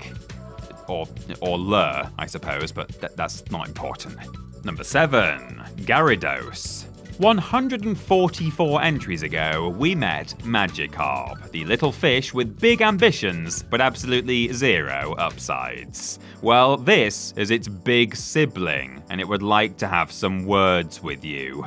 As illustrated in one of the all-time great Pokemon anime moments, the unassuming Magikarp evolves into one of the most badass creatures in Gen 1 and beyond, the mighty Gyarados. Part water and flying type, this 6.5 meter tall, 235 kilogram monster is everything Magikarp isn't. Strong, resilient, confident, good at time management, handsome, I could go on. In other words, it's the biggest glow-up in Pokemon history. Whilst its previous form's main move was Splash, an attack that does absolutely nothing, Gyarados can learn Flail, Dragon Rage, Hydro Pump, and the extremely powerful Hyper Beam. One of only half a dozen Pokemon in Gen 1 able to pick that move up without a TM. All this, and it evolves at just level 20. Granted, getting a Magikarp to level 20 is harder than it sounds, but it is doable. For its insane roster of moves, crazy high attack level, and the fact that it came from such humble beginnings, we are proud to include Gyarados so high up the list. And that's not just because we're scared of it. What? Yes, Gyarados, I have put you in the top 10. Now please, let my family go. Number 6. Snorlax. Snorlax's Pokédex entry says it just eats and sleeps, becoming steadily more slothful, which is roughly my personal journey every Christmas. Whilst living that lifestyle year-round would make me very ill very quickly though, Snorlax's gluttony only serves to make it stronger. This biggest of big boys comes equipped with 160 base HP, the second highest in the whole game. Furthermore, with a base attack of 110, Snorlax is not to be taken lightly. Pun not intended. There are just 2 Snorlaxes in Kanto, and they're both encountered when they're asleep, blocking the player's path to Fuchsia City. With the use of the Pokeflute though, trainers can rouse the resting giants from their slumber and enter into battle with them. If they accidentally take them both out though, then that's it. No Snorlax for you. Normally, this would knock a Pokemon down in our estimations, but this cuddly Colossus is just so damn lovable that we can't bring ourselves to be mad at it. Plus, if players do successfully add one to their team, they will reap some serious benefits, as Snorlax can learn 2 HMs and several powerful moves, including the aforementioned Hyper Beam. That is, if they can keep it awake for long enough. Number 5. Sandslash. Perhaps the most surprising placement on this entire list, Sandslash is the evolved form of Sandshrew, and good golly has the little armadillo done well for itself. It evolves at level 22, the second lowest of anything in the top 10 behind Gyarados, and it has a catch rate of just over 20%, which is the highest inside our entire top 20. On the surface, it should be somewhere in the middle of the park, a fairly average addition to Gen 1. But that's not the case at all. Instead, Sandslash has a base attack of 100 and a base defense of 110, one of only a few Kanto residents to have 2 key stats in triple digits. Furthermore, it can learn both Strength and Cut, and it can pick up game-changing ground-type moves like Earthquake and Dig. Furthermore, it looks rad as hell. The angular face, the spiny back, the giant claws, all of these get a big yes from me. You might think we've gone completely crackers putting something so innocuous so far up the rankings, and yes, whilst we have indeed gone crackers, and we've been talking about Pokemon for what feels like days, we stand by our decision to put this plucky contender in amongst the very best. Number 4. Mewtwo. Trainers enter the Kanto Hall of Fame once they've defeated the Pokemon Champion to conquer the Pokemon League and prove that they are the very best, like no one ever was. Once this is achieved, players can venture into Cerulean Cave and come face to face with one of the most infamous beasts in series lore, Mewtwo. Grown in a lab in an effort to create the ultimate psychic type, Mewtwo not only serves as an epilogue to the main game, but also as the antagonist of the first Pokémon movie, where he cruelly turned Ash to stone and made millions of children and Pikachu cry in the process. In Game Land, it has near perfect stats across the board, able to deal damage with moves like Psychic and Confusion, receive buffs through Barrier and Recover, and learn some of the most powerful TMs, ranging from Solar Beam to Fire Blast to Seismic Toss. With all this going on then, it's hard to believe that there are 3 whole Pokémon that we think are better than Mewtwo. Well, it's the low catch rate that harms it partly, and if you can believe it, there are also others out there with even higher stats. Still, Mewtwo is a legendary in every sense of the word, and so deserves a place in the top 5. Even if it did single-handedly ruin my childhood. Heartless git. Number 3. Dragonite. Dratini and Dragonair are both elegant creatures, capable of floating along a gentle breeze with the utmost grace and sophistication, so it makes total sense that their final form is a living, breathing brick wall. Dragonite is, well, a dragon. Looks like a dragon, flies like a dragon, smells like a dragon. Don't ask us how we know that. Being based on such a powerful mythical creature certainly has its upsides, as Dragonite has the highest base attack in all of Kanto. Don't let the smile and the wave fool you, you are looking at a killer. As a pseudo-legendary, Dragonite actually has a higher combined stat score than all of Kanto's actual legendaries, which is a teensy bit embarrassing for them, but very good for our boy here. Its capability to learn 3 HMs is impressive, but considering it can also learn Slam, Dragon Rage, and Hyper Beam, you probably won't need to teach it any. The only kicker though, and it's a bloody big one, is that Dragonite evolves from Dragonair at level 55. That's the highest of any in the whole game. But, you know what they say, nothing worth doing is ever easy, and getting your hands on this Master of the Skies is certainly worth doing. Number 2. Rhydon. In terms of numbers and numbers alone, Rhydon should probably be at the top of this list. The 3 main stats of this second and final incarnation of Rhyhorn are all over 100, the only time this occurs in the whole region. It's got the joint second highest attack score out of anything, with a defense number not far behind, meaning that even if an opponent stays on the field long enough to land an attack, the chances are it will hardly make a dent. It can learn Strength, I mean of course it can, look at it, and also, surprisingly, Surf, making it the Pokémon equivalent of an aircraft carrier. It lives as a neighbour to Mewtwo in Cerulean Cave, which might actually be the easiest place to get one, as trainers will need to grow their Rhyhorn to level 42 to evolve one on their own. That's the biggest level needed to go from Stage 1 to Stage 2 in the whole generation. As with Dragonair though, good things come to those who wait, and Rhydon's power and strength are certainly worth hanging around for. Unfortunately for our horned friend though, Pokémon is not a game played using only maths. Heart comes into it too, and for that reason, the top spot simply has to go to Ben? I don't mean the top spot's gone to Ben, he's going to tell you. Number 1. Mew.